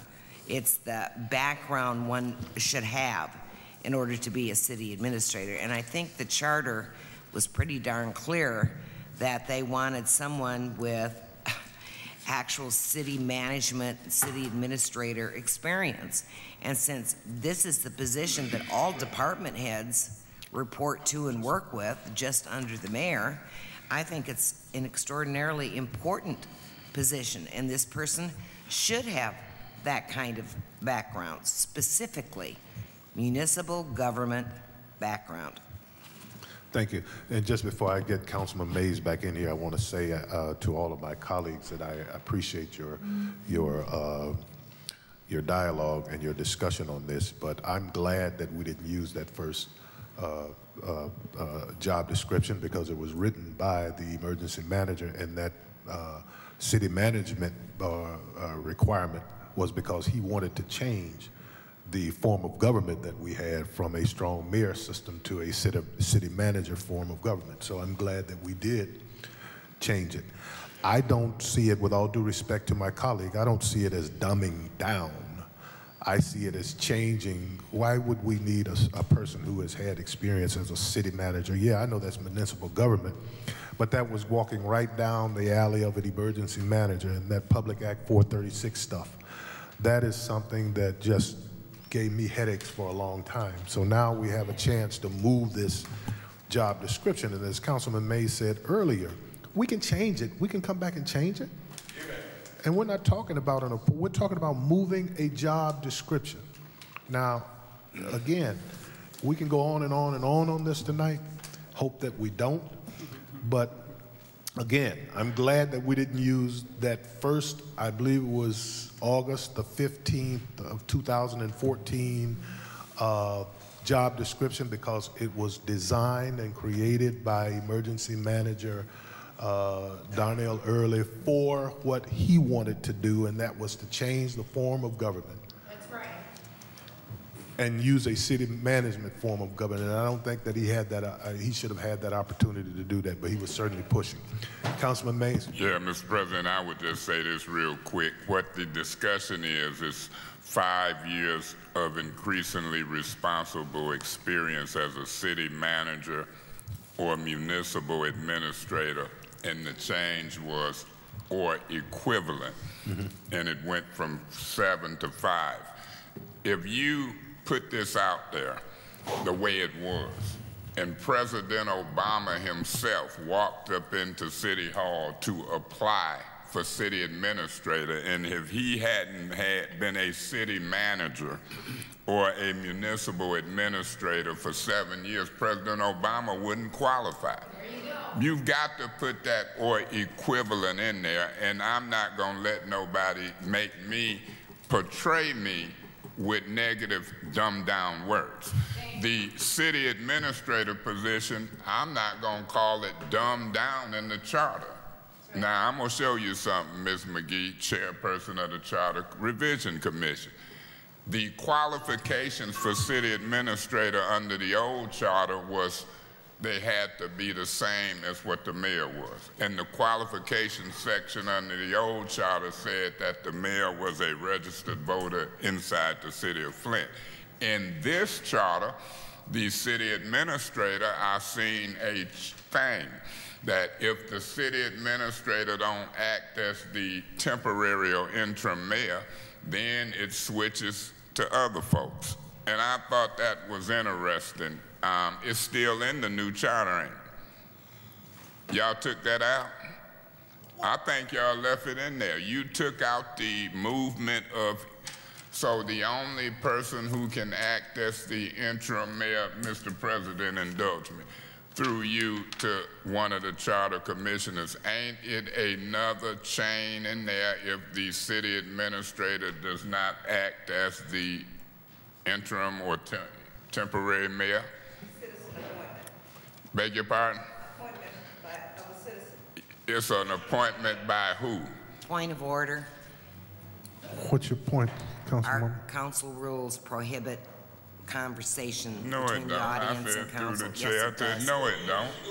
Proceed. Proceed. Ms. McGee, is it in there? Do any of y'all recall? Because I read it, and if it ain't taken out, it's a... I'll show you where it is. If the city administrator don't take it, it's an appointment and a procedure process to get somebody else. Right, it can be from anybody. And so I don't think that was dumbing down. Yeah, it can be anybody. So I don't call that dumbing down. I thought that was very creative and innovative, and I'm not an advocate of the new charter changes, but that one I liked, and I refer to that as something good, not changing or dumbing down. So I done said enough. If President Obama walk in here under this job description, we done fixed it with an equivalent, and I think we could give it to him. I don't think we're gonna see him walk in, but I would be glad. So I'm ready to vote on this job description, and we can tweak it later, but if that's the big issue, I hope I've explained to the public what's being discussed here, or equivalent is fine. Any other discussion? Hearing none, Madam Clerk. Mr. Guerra? Yes. Ms. Fields? No. Ms. Winfrey Carter? Yes. Mr. Winfrey? Yes. Ms. Galloway? Yes. Ms. Worthing? Yes. Mr. Mays? Yes. Mr. Davis? Yes. The vote is 7 yes, 1 no. Okay. What is the council's pleasure on? Mr. President. Councilman Guerra. I'd like to say something before I'd like to make a motion to approve 180151.3. Okay, there's a motion to approve 180 for first reading, 180151.3. Is there a second? Mr. President, I second. It's been moved and properly second. Is there any discussion? Mr. President. Thank you, Councilman Guerra. Yeah, I just wanted to say before we get to all of this, I just want to say we've discussed a lot of these ordinance and policy changes a lot. One thing is I don't want to sit here again and repeat everything over and over and over that we have already discussed. And I think that the citizens, most of them have been here for most of those meetings and have heard online. I will just personally say before we get to these, and I'm going to speak once, I know that there were some changes that I did not fully support. There were some changes that I did support, but I am going to support the ordinance itself going through, and I look forward to all of these passing tonight, and that's all I have to say about all of them going through regarding medical marijuana. I hope that we can keep this conversation short and not drag it on. Councilwoman Fields. Okay. I agree, and I'm not going to go over all these specifically, but I do want to tell you that, because I have to leave, most of these amendments I did not agree with because I felt there was undue influence from lobbyists, where they tried to shape these ordinances so they would benefit specifically their clients, people who are paying them to try to influence the legislation. And I don't believe the majority of these were to the citizens' benefit. They were to the businesses' benefit. And so I don't even want to approve this, but I do know we need to approve a medical marijuana ordinance by a certain date. I just don't like the way it was done. And there were very few. I think what the staff had presented as a basic ordinance regarding zoning, et cetera, distances away from churches, parks, and playgrounds, the minimum square footage for a building that could be used for a particular, either growing, provisioning, or processing. I really have to applaud between legal and our zoning staff. They did an excellent job. It was when council started to tinker with this and call up all these lobbyists who wanted specific results for their clients. That's not how you do an ordinance in zoning. You do an ordinance for the big picture. And then if you have, 1, 2, 3 businesses that they can't get their business, then they ask for a variance and they pay a special fee for a variance. That's the whole point of a variance in zoning.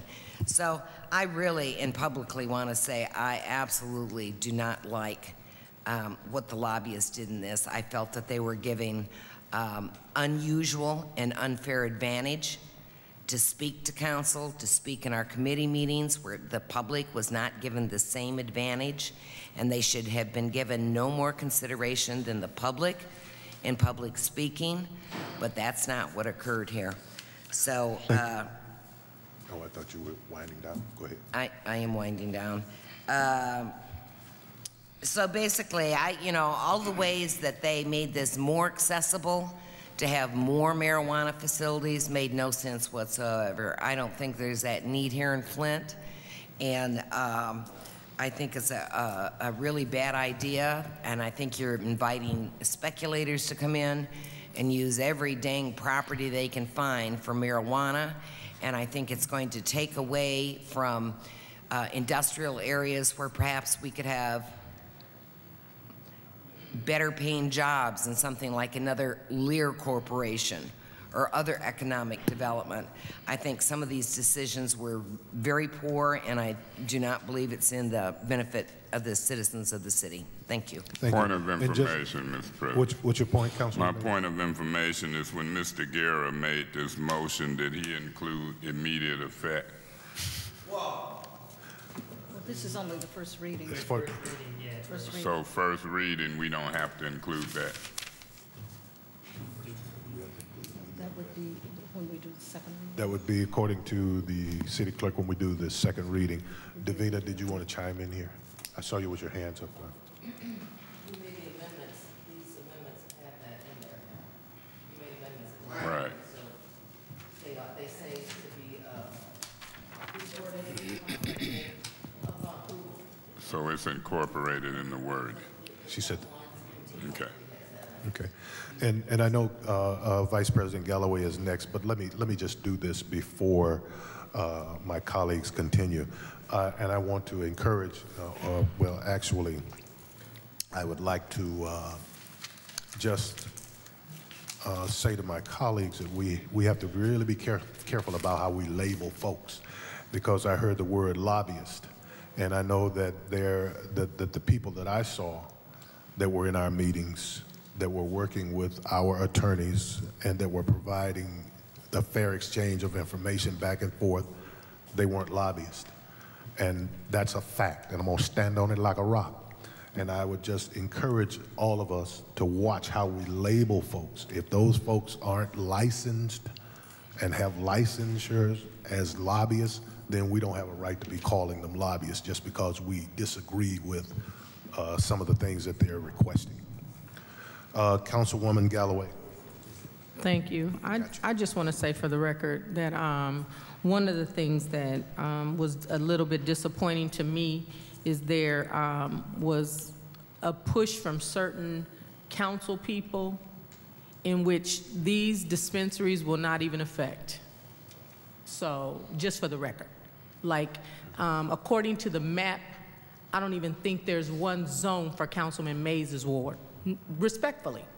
But just for the record, 7th Ward has the most right now. Kevin, is that true? Right?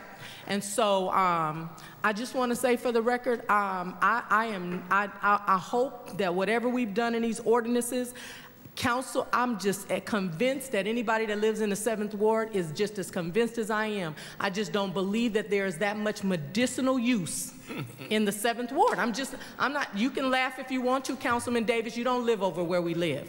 All I'm saying is that there is not a lot of medicinal use in my ward that would support the number that are already in my ward. And you can like that or not like it. I am convinced. And so I just want to say for the record, I don't have a problem with medicinal users, but we don't need any more in the 7th Ward. We have plenty. And if anybody in their ward doesn't have enough, I'm sure that the people that are doing it over where I am legitimately can service some of your wards. And so I just would caution, and I'm thankful for the college cultural area, but it's not just the college cultural area. Thank you, Ms. Shannon, Evergreen Estates, Evergreen Valley. I know you guys are making your voices heard, and we just have to stay on the wall. We are not going to be so desperate for these speculative numbers that are making it seem like medical marijuana is the answer to all of our financial woes. And so I just want you to know that we will be on top of this, and we will be monitoring it, and we will speak for the police too, because Deputy Chief Bernritter stood up and they said, we don't know how this is going to affect us. And so I'm hoping that in a year, we will assess exactly what's going on, and we'll be able to articulate whether this has really been everything that they said it's going to be. and that our police department isn't feeling a negative impact on this, they're not the state. A lot of money is going to go to the state and maybe even to the county, but the city is not going to see that. And so I just want the police officers to know that as far as Councilwoman Galloway is concerned, I will be monitoring this to make sure that it is really doing what it said it's going to do. Thank you. Thank you, Councilwoman. Then we have Councilwoman Worthing and then Councilman Mays. I would just like to say that I'm very happy with the merit-based application process, and also there is a cap on the number of medical marijuana facilities. So, I mean, I've heard a couple of colleagues express some concerns there, and I get that. We don't want Flint to be just a medical marijuana town, but I believe that the ordinance does have the cap there, and it's not going to be that way. I'm very happy about the medical marijuana research that was passed, because that is the heart of medical marijuana, the research on helping patients. And whether you believe it or not, this could be an answer to addictions to opiates, which is a huge crisis right now in our country. And honestly, marijuana is probably going to be legal, and so those sort of issues will be moot. But I am very excited about those changes. There were some that I was not for, but I am looking forward to see how we can implement this process, and hopefully we can make a very good case for this merit-based review. If they hire security, if they have something good to bring to our community, we can make sure that those get first priority. So. Thank you, Councilwoman. Councilman Mays.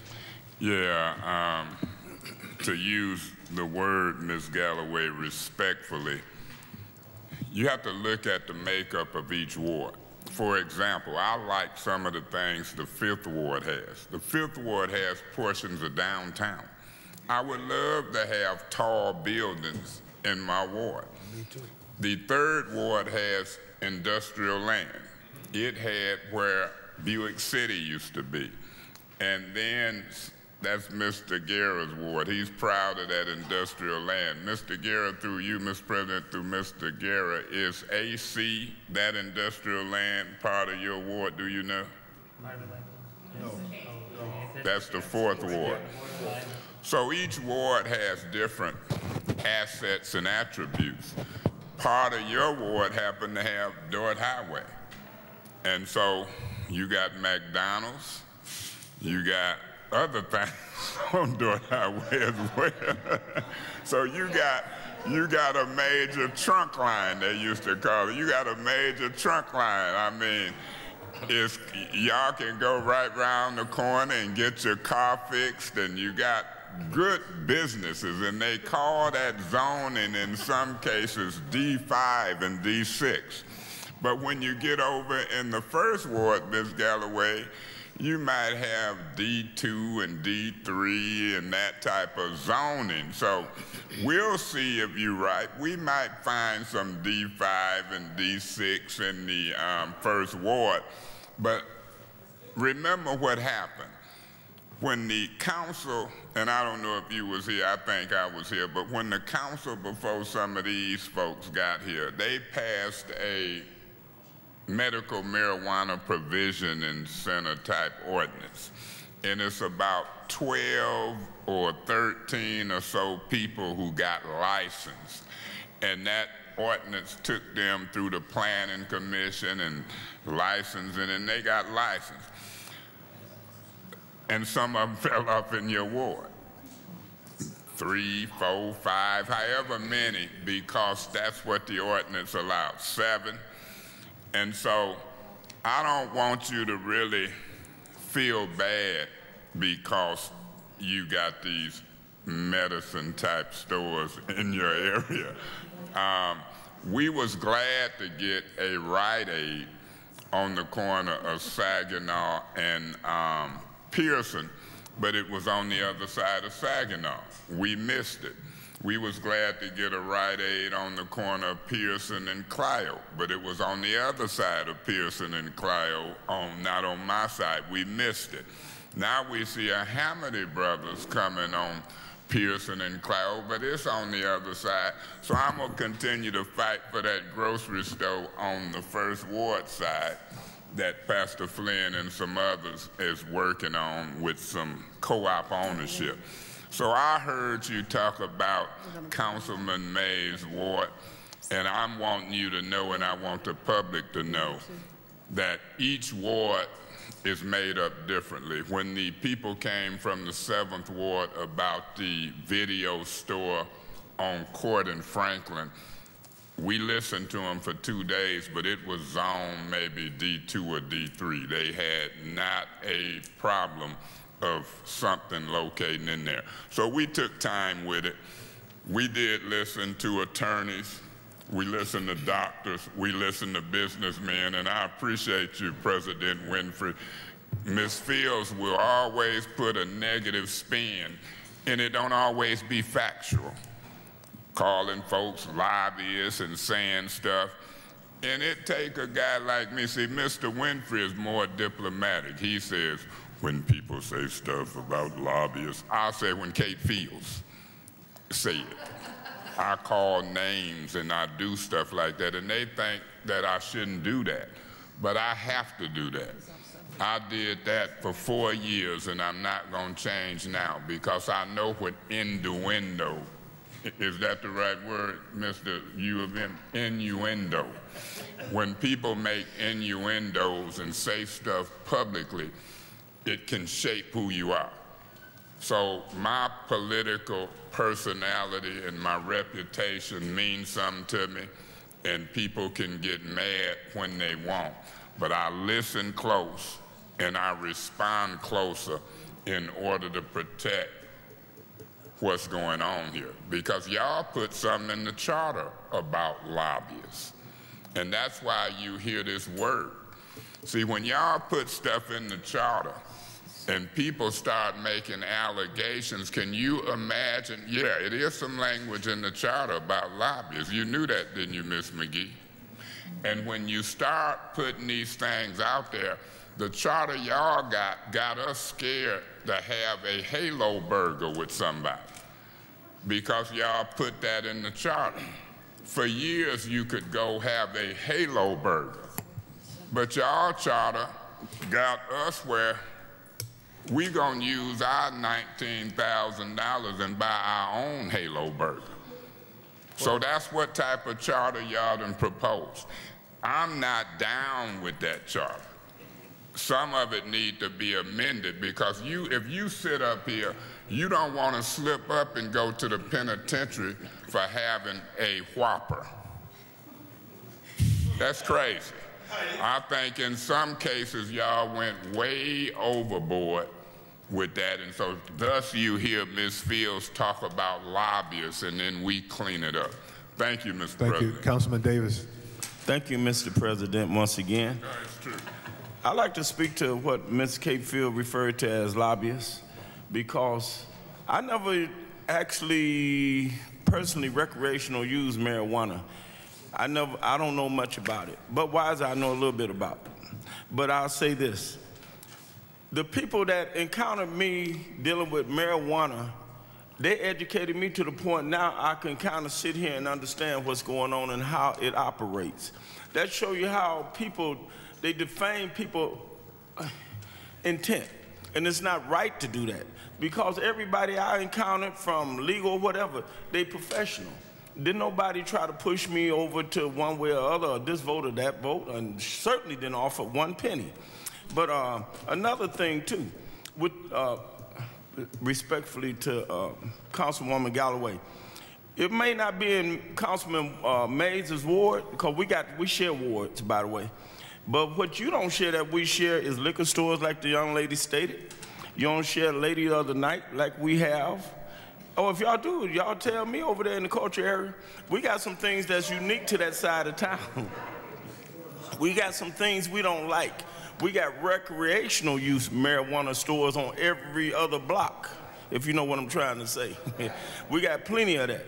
So a professional environment would hopefully curtail that thing.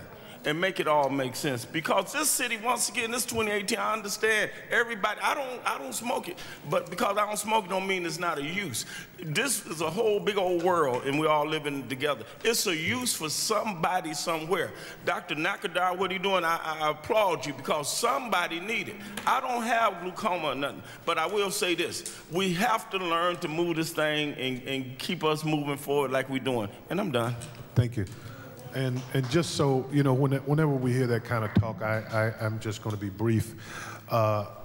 Let's don't mix medical marijuana and recreational marijuana. Those are two different animals, vastly different. And you can be on whatever side you want. I'm not trying to lobby anybody, but let's get the facts and talk and say what they are.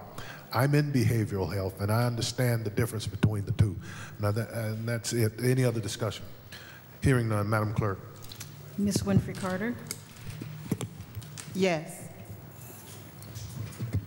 Mr. Winfrey? Yes. Ms. Galloway? No. Ms. Worthing? Yes. Mr. Mays?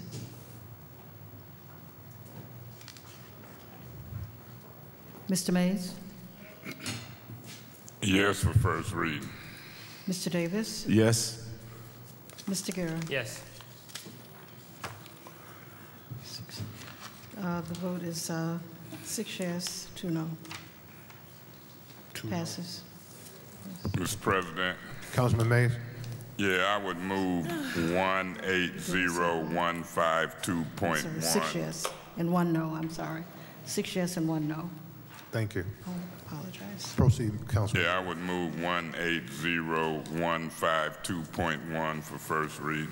Okay, it's been moved. Is there a second? Second.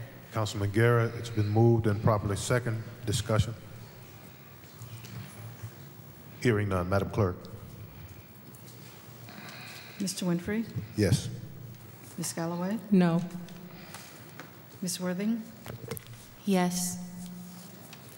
Mr. Mays? Yes for first reading. Mr. Davis? Yes. Mr. Guerra? Yes. Ms. Winfrey Carter? Yes. The vote is 6 yes, 1 no. That's on 180152.1.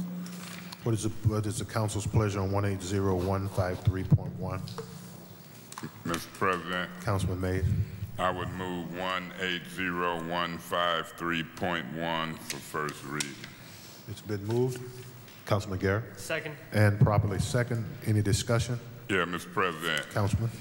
I know I was looking and struggling for a way to, I've seen property on Dort Highway and other places that's zoned industrial light manufacturing and or D5 and D6, and then right behind it, even with a parking lot's distance, you got a trailer park or residential. That bothers me because of how Dort Highway is. And so I looked for an exemption, and I didn't come up with it, and through you to the city attorney and to the clerk, either and or both. If we started making additional amendments, the first reading and the adoption is scheduled for when and what time frame, and what do we do as it relates to that June 15th date? Give me some background on that, because that exemption I'm struggling with, and I don't have any language in this ordinance that kind of tips off the zoning board of appeals as it relates to a variance. And Ms. Galloway, I don't know if it's the 7th or the 9th ward, but when you look at Dort Highway and the purpose of it, I'm concerned about that as it relates to that 300 feet residential buffer. Understood, Councilman. There we go. Sorry about that.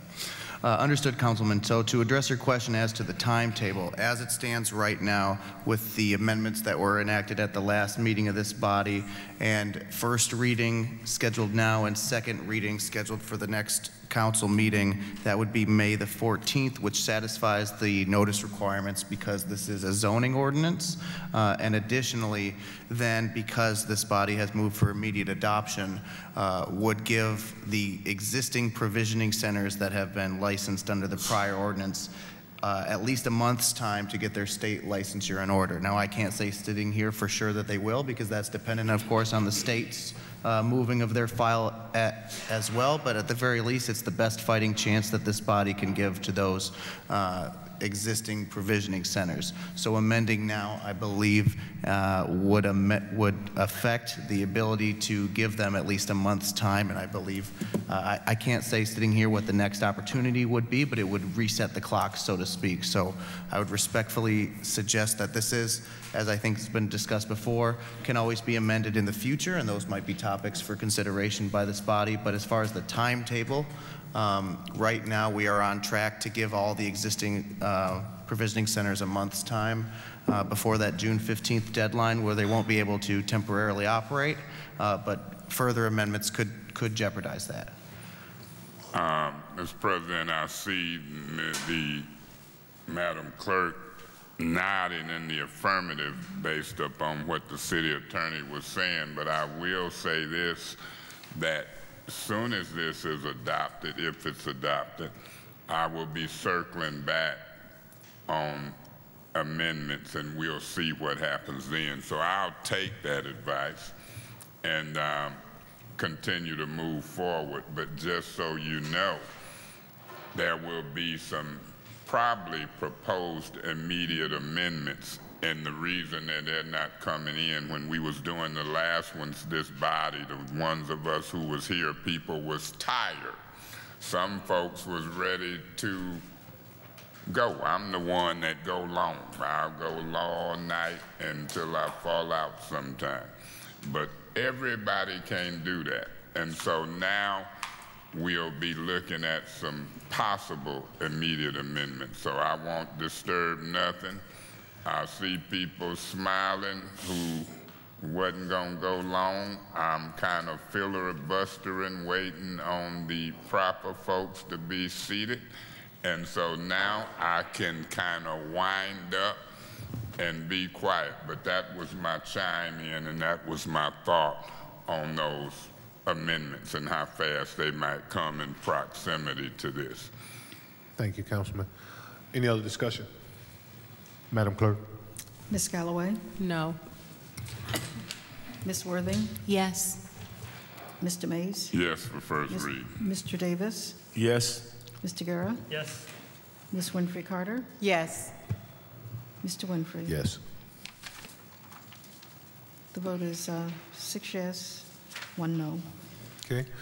What's the council's pleasure on 180173? Mr. President, Councilman Guerra. make a motion that we approve 180173. For first reading, is there a second for that motion? Mr. President. Councilman Davis. I second. It's been moved and properly second. Is there any discussion on 180173? Yeah, Mr. President. Councilman. Now, this is the job description and qualifications for the director of the Department of Public Works. And in fact, that director has been in place, but we still doing the job description and or qualifications. Have we asked, does that director fit them? Because we ain't gonna be removing that director. If he don't, I would prefer amending the job description and qualifications, but that person is in place. And that's gonna be an interesting one to compare and contrast with the city administrator one, but it's a little different. You made excellent points, Ms. Galloway, as it relates to those 2 90-day periods. I just got my unprofessional legal thoughts on it. And so this one, we have a director in place. I'll be supporting the job description and qualifications. Thank you. Any other discussion? Hearing none, Madam Clerk. Ms. Worthing? Yes. Mr. Mays? Yes. Mr. Davis? Yes. Mr. Guerra? Yes. Ms. Winfrey Carter? Yes. Mr. Winfrey? Yes. Ms. Galloway? Yes. The vote is 7 yes, 0 no. Mr. President, Councilman Guerra. make a motion that we approve 180174.1 for first reading. Is there support for that motion? Mr. President. Councilman Davis. I second. It's been moved and properly seconded. Any discussion? Yeah, Mr. President. Councilman May. You know we got two sides of the aisle, right? Yes, sir. I seen some movement on the other side of the aisle, but you were looking on this side. This is the right side of the aisle to look to. I'm just going to tell you. Gotcha. Now, this is for the deputy director position. Yes. And I'm going to support this as well. I'm looking forward to these positions being filled. And I would wonder, when the Charter Revision Commission gave us this mandate to do directors in certain positions, I wonder if y'all was referring to deputy directors as well. I don't know. But we doing the job description for the deputy director as well. And so it don't hurt us to do additional. And so I think that by ordinance, that's where the other charter was lacking. We had some ethic ordinance and conflict of interest ordinances that was never put in place since the 1974 charter. If you look at that charter, it told us in the section 108 sections of the conflict of interest ordinance, it told the council to adopt and enact ordinances to further that charter language. It never really happened in my view. So I think this go round, y'all gonna see some ordinances that's gonna complement that overall document. And then I'm gonna try to get some of y'all stuff amended and threw out. You hear me, Ms. McGee? I'm gonna try to get some of y'all stuff amended and threw out. But you hear that, Heidi? I'm gonna try to get some of y'all stuff amended and threw out. Okay, thank you. Any other discussion? Madam Clerk. Mr. Mays? Yes. Mr. Davis? Yes. Mr. Guerra? Yes. Ms. Winfrey Carter? Yes. Mr. Winfrey? Yes. Ms. Galloway? Yes. Ms. Worthing? Yes. The vote is 7 yes, 0 no on 180174.1. Thank you. Madam Clerk, do we have any second reading and enactment of No, we do not. ordinances? And this brings us down to final council comments. And let me just say to my colleagues, we have 5 minutes to do our thing, but you don't have to use them.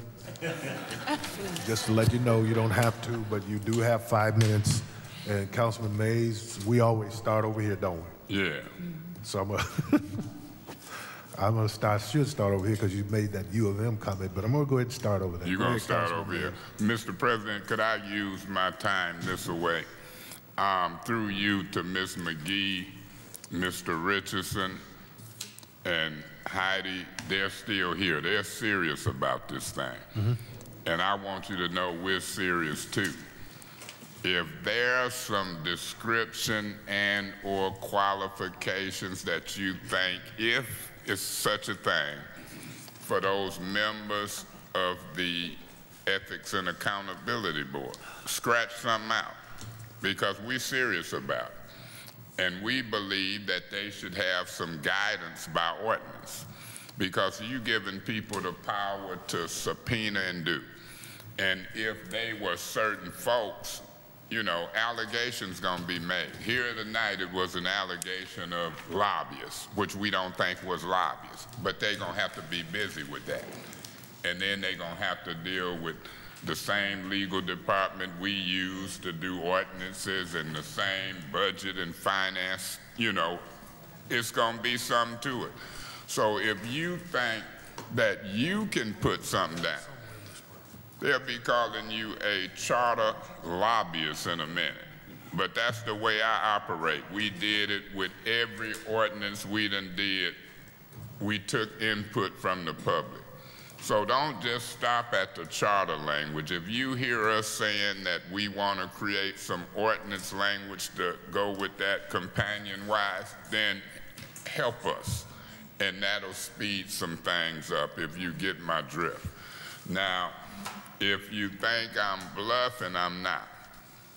That would help out. So talk to us away from council if you need. I know Mr. Richardson ain't scared to communicate with me. My phone number is for not just y'all, 810-922-4860. But if you're really concerned, and not just in that area, I'm not gonna let you get away with just the ethics and accountability. I'm gonna also keep talking about other aspects of it. Push for the local compensation board. Push for all aspects of it, because I'm concerned with the push in one area and not the push overall. That makes me a little suspect. And so I'm offering y'all an opportunity to go a step further and help if you really are sincere, and I believe you are. I would say this, Mr. President, these meetings can go well. I mean, I got people asking me all the time, Mays, can you just be cool for 60 days? I say, what you mean, be cool? They say, if they attack you or say something, you don't have to respond. I say, you do your politics and I do mine. I believe I choose to respond. And that's the way I'm gonna probably do. So, but is one guy in particular asked me to be cool for 60 days, Ms. McGee. If y'all see me be cool for 30 days, 20 days, 60 days, you know it ain't me. So we gonna see what happens, but I'm gonna say to this council, let's just be cool with each other. If you be cool with me, I'll be cool with you, and we can take care of business. I think that I'm on the verge of 5 minutes because my phone is vibrating. Ms. Brown said, yeah, but I don't think it's up. But I think we need to meet. We got budget meetings tomorrow, and things is going on. So I look forward to seeing you guys all pretty much this week. I'm gonna see who hangs. God bless you. Thank you, Councilman Mays. Councilman Davis. Thank you, Mr. President. So good to be seeing Ms. Shannon. Carolyn, always good to see you, because you really believe in what you believe in, and that's all this community needs, other people like you, as well as the Charter Commission.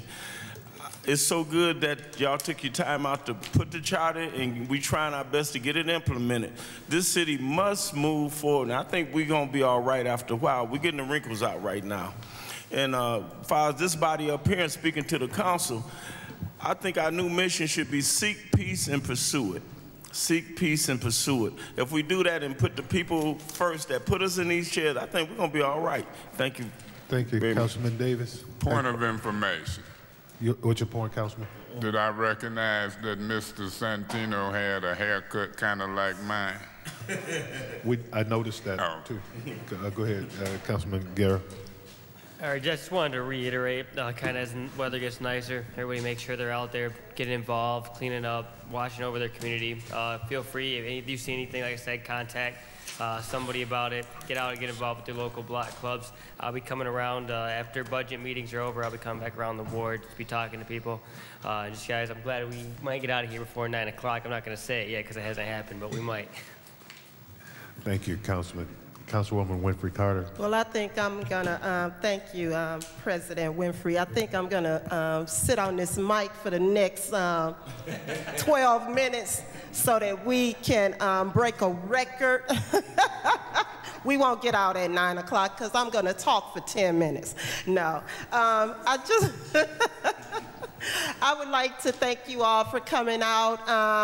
I would like to thank those of you who are in the 5th Ward, if you've come out. Mr. Hammond, the young lady there, thank you for coming out. I would like to invite the rest of the 5th Ward residents to come out. Come out to a council meeting. Get involved. Be engaged, because that's what's going to help move this city forward. Thank you. Have a great night. Madam Vice President. Thank you, Mr. President. I just wanted to say to Officer Metcalf and to any of you that have a police officer or firefighter, the Court Street Commons is having a law enforcement and service breakfast honoring the firefighters and the police officers from 8:30 to 10:30 at 800 East Court Street. This will be their second one, and they just simply provide a really nice breakfast for the public safety people. And so you just come in when your shift ends, or if you're before your shift comes up, and they're going to have quiche and breakfast items, and they have a really nice gift bag. Just want to say that how much they appreciate everything that those two officers of our city are doing. And thank you all for hanging around with us. Thanks. Thank you. It's from 8:30 to 10:30 a.m. tomorrow at 800 East Court Street. Thank you, Madam Vice President.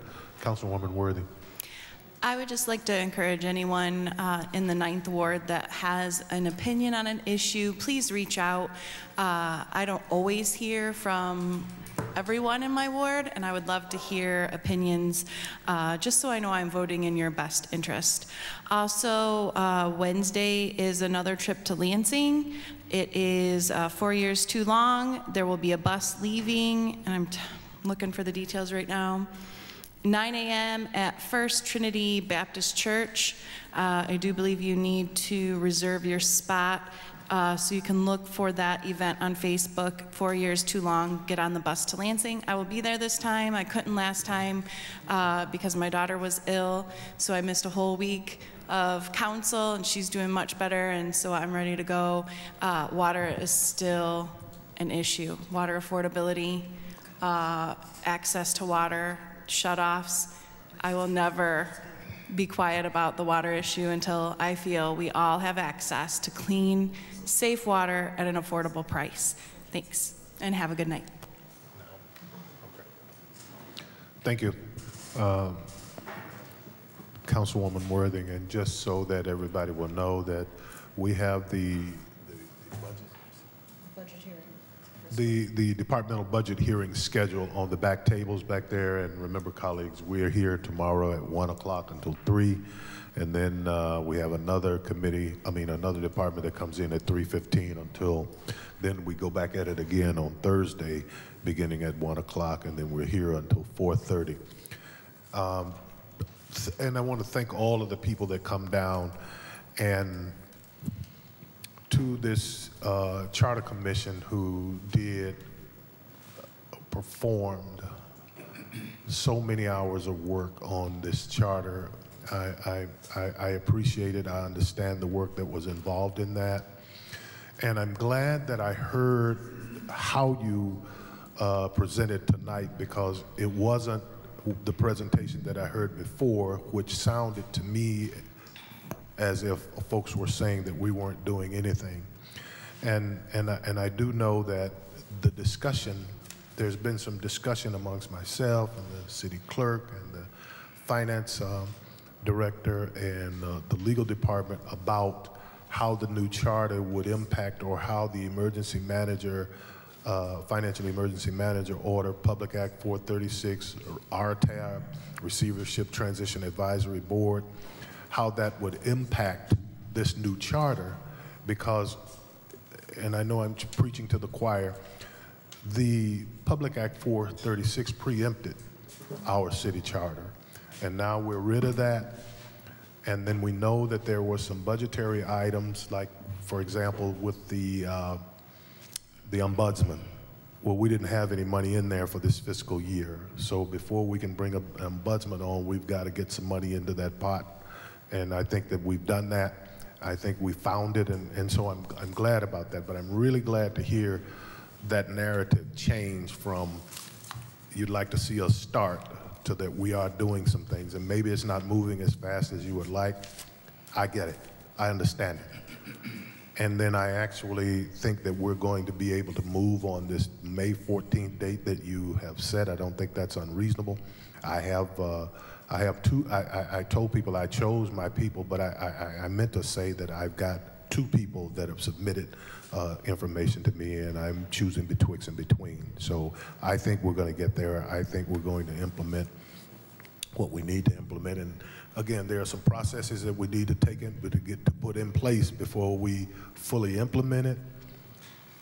But we're going to get there, and just keep contacting us. Finally, I was kind of sad to hear, I think it was Mrs. Polly that said that some of our constituents don't have a way of communicating with their city government. And I would just like to say, if it's any of my colleagues, which I'm having a hard time with that believing, because I think that they are accessible. I know that I attend, there are 6 neighborhood associations that meet in my ward, and even those presidents, my habit is to take them out to lunch once a month, but I try my best to attend all of those meetings if I'm not having a council meeting or a special council meeting here, not because I want to get reelected, but because I want to hear what they feel.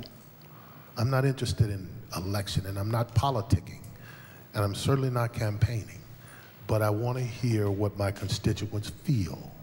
And I'm not doing it to get reelected. I'm doing it because it's the right thing to do.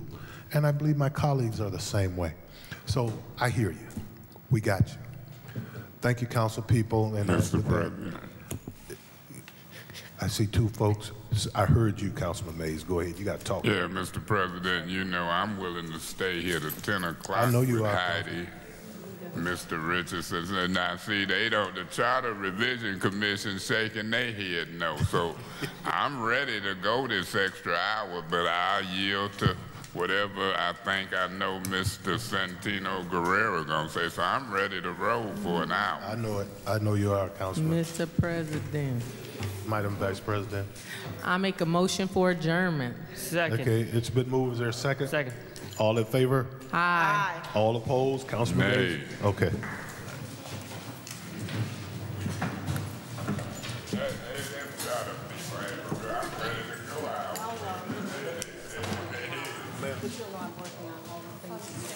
Yes, ma'am.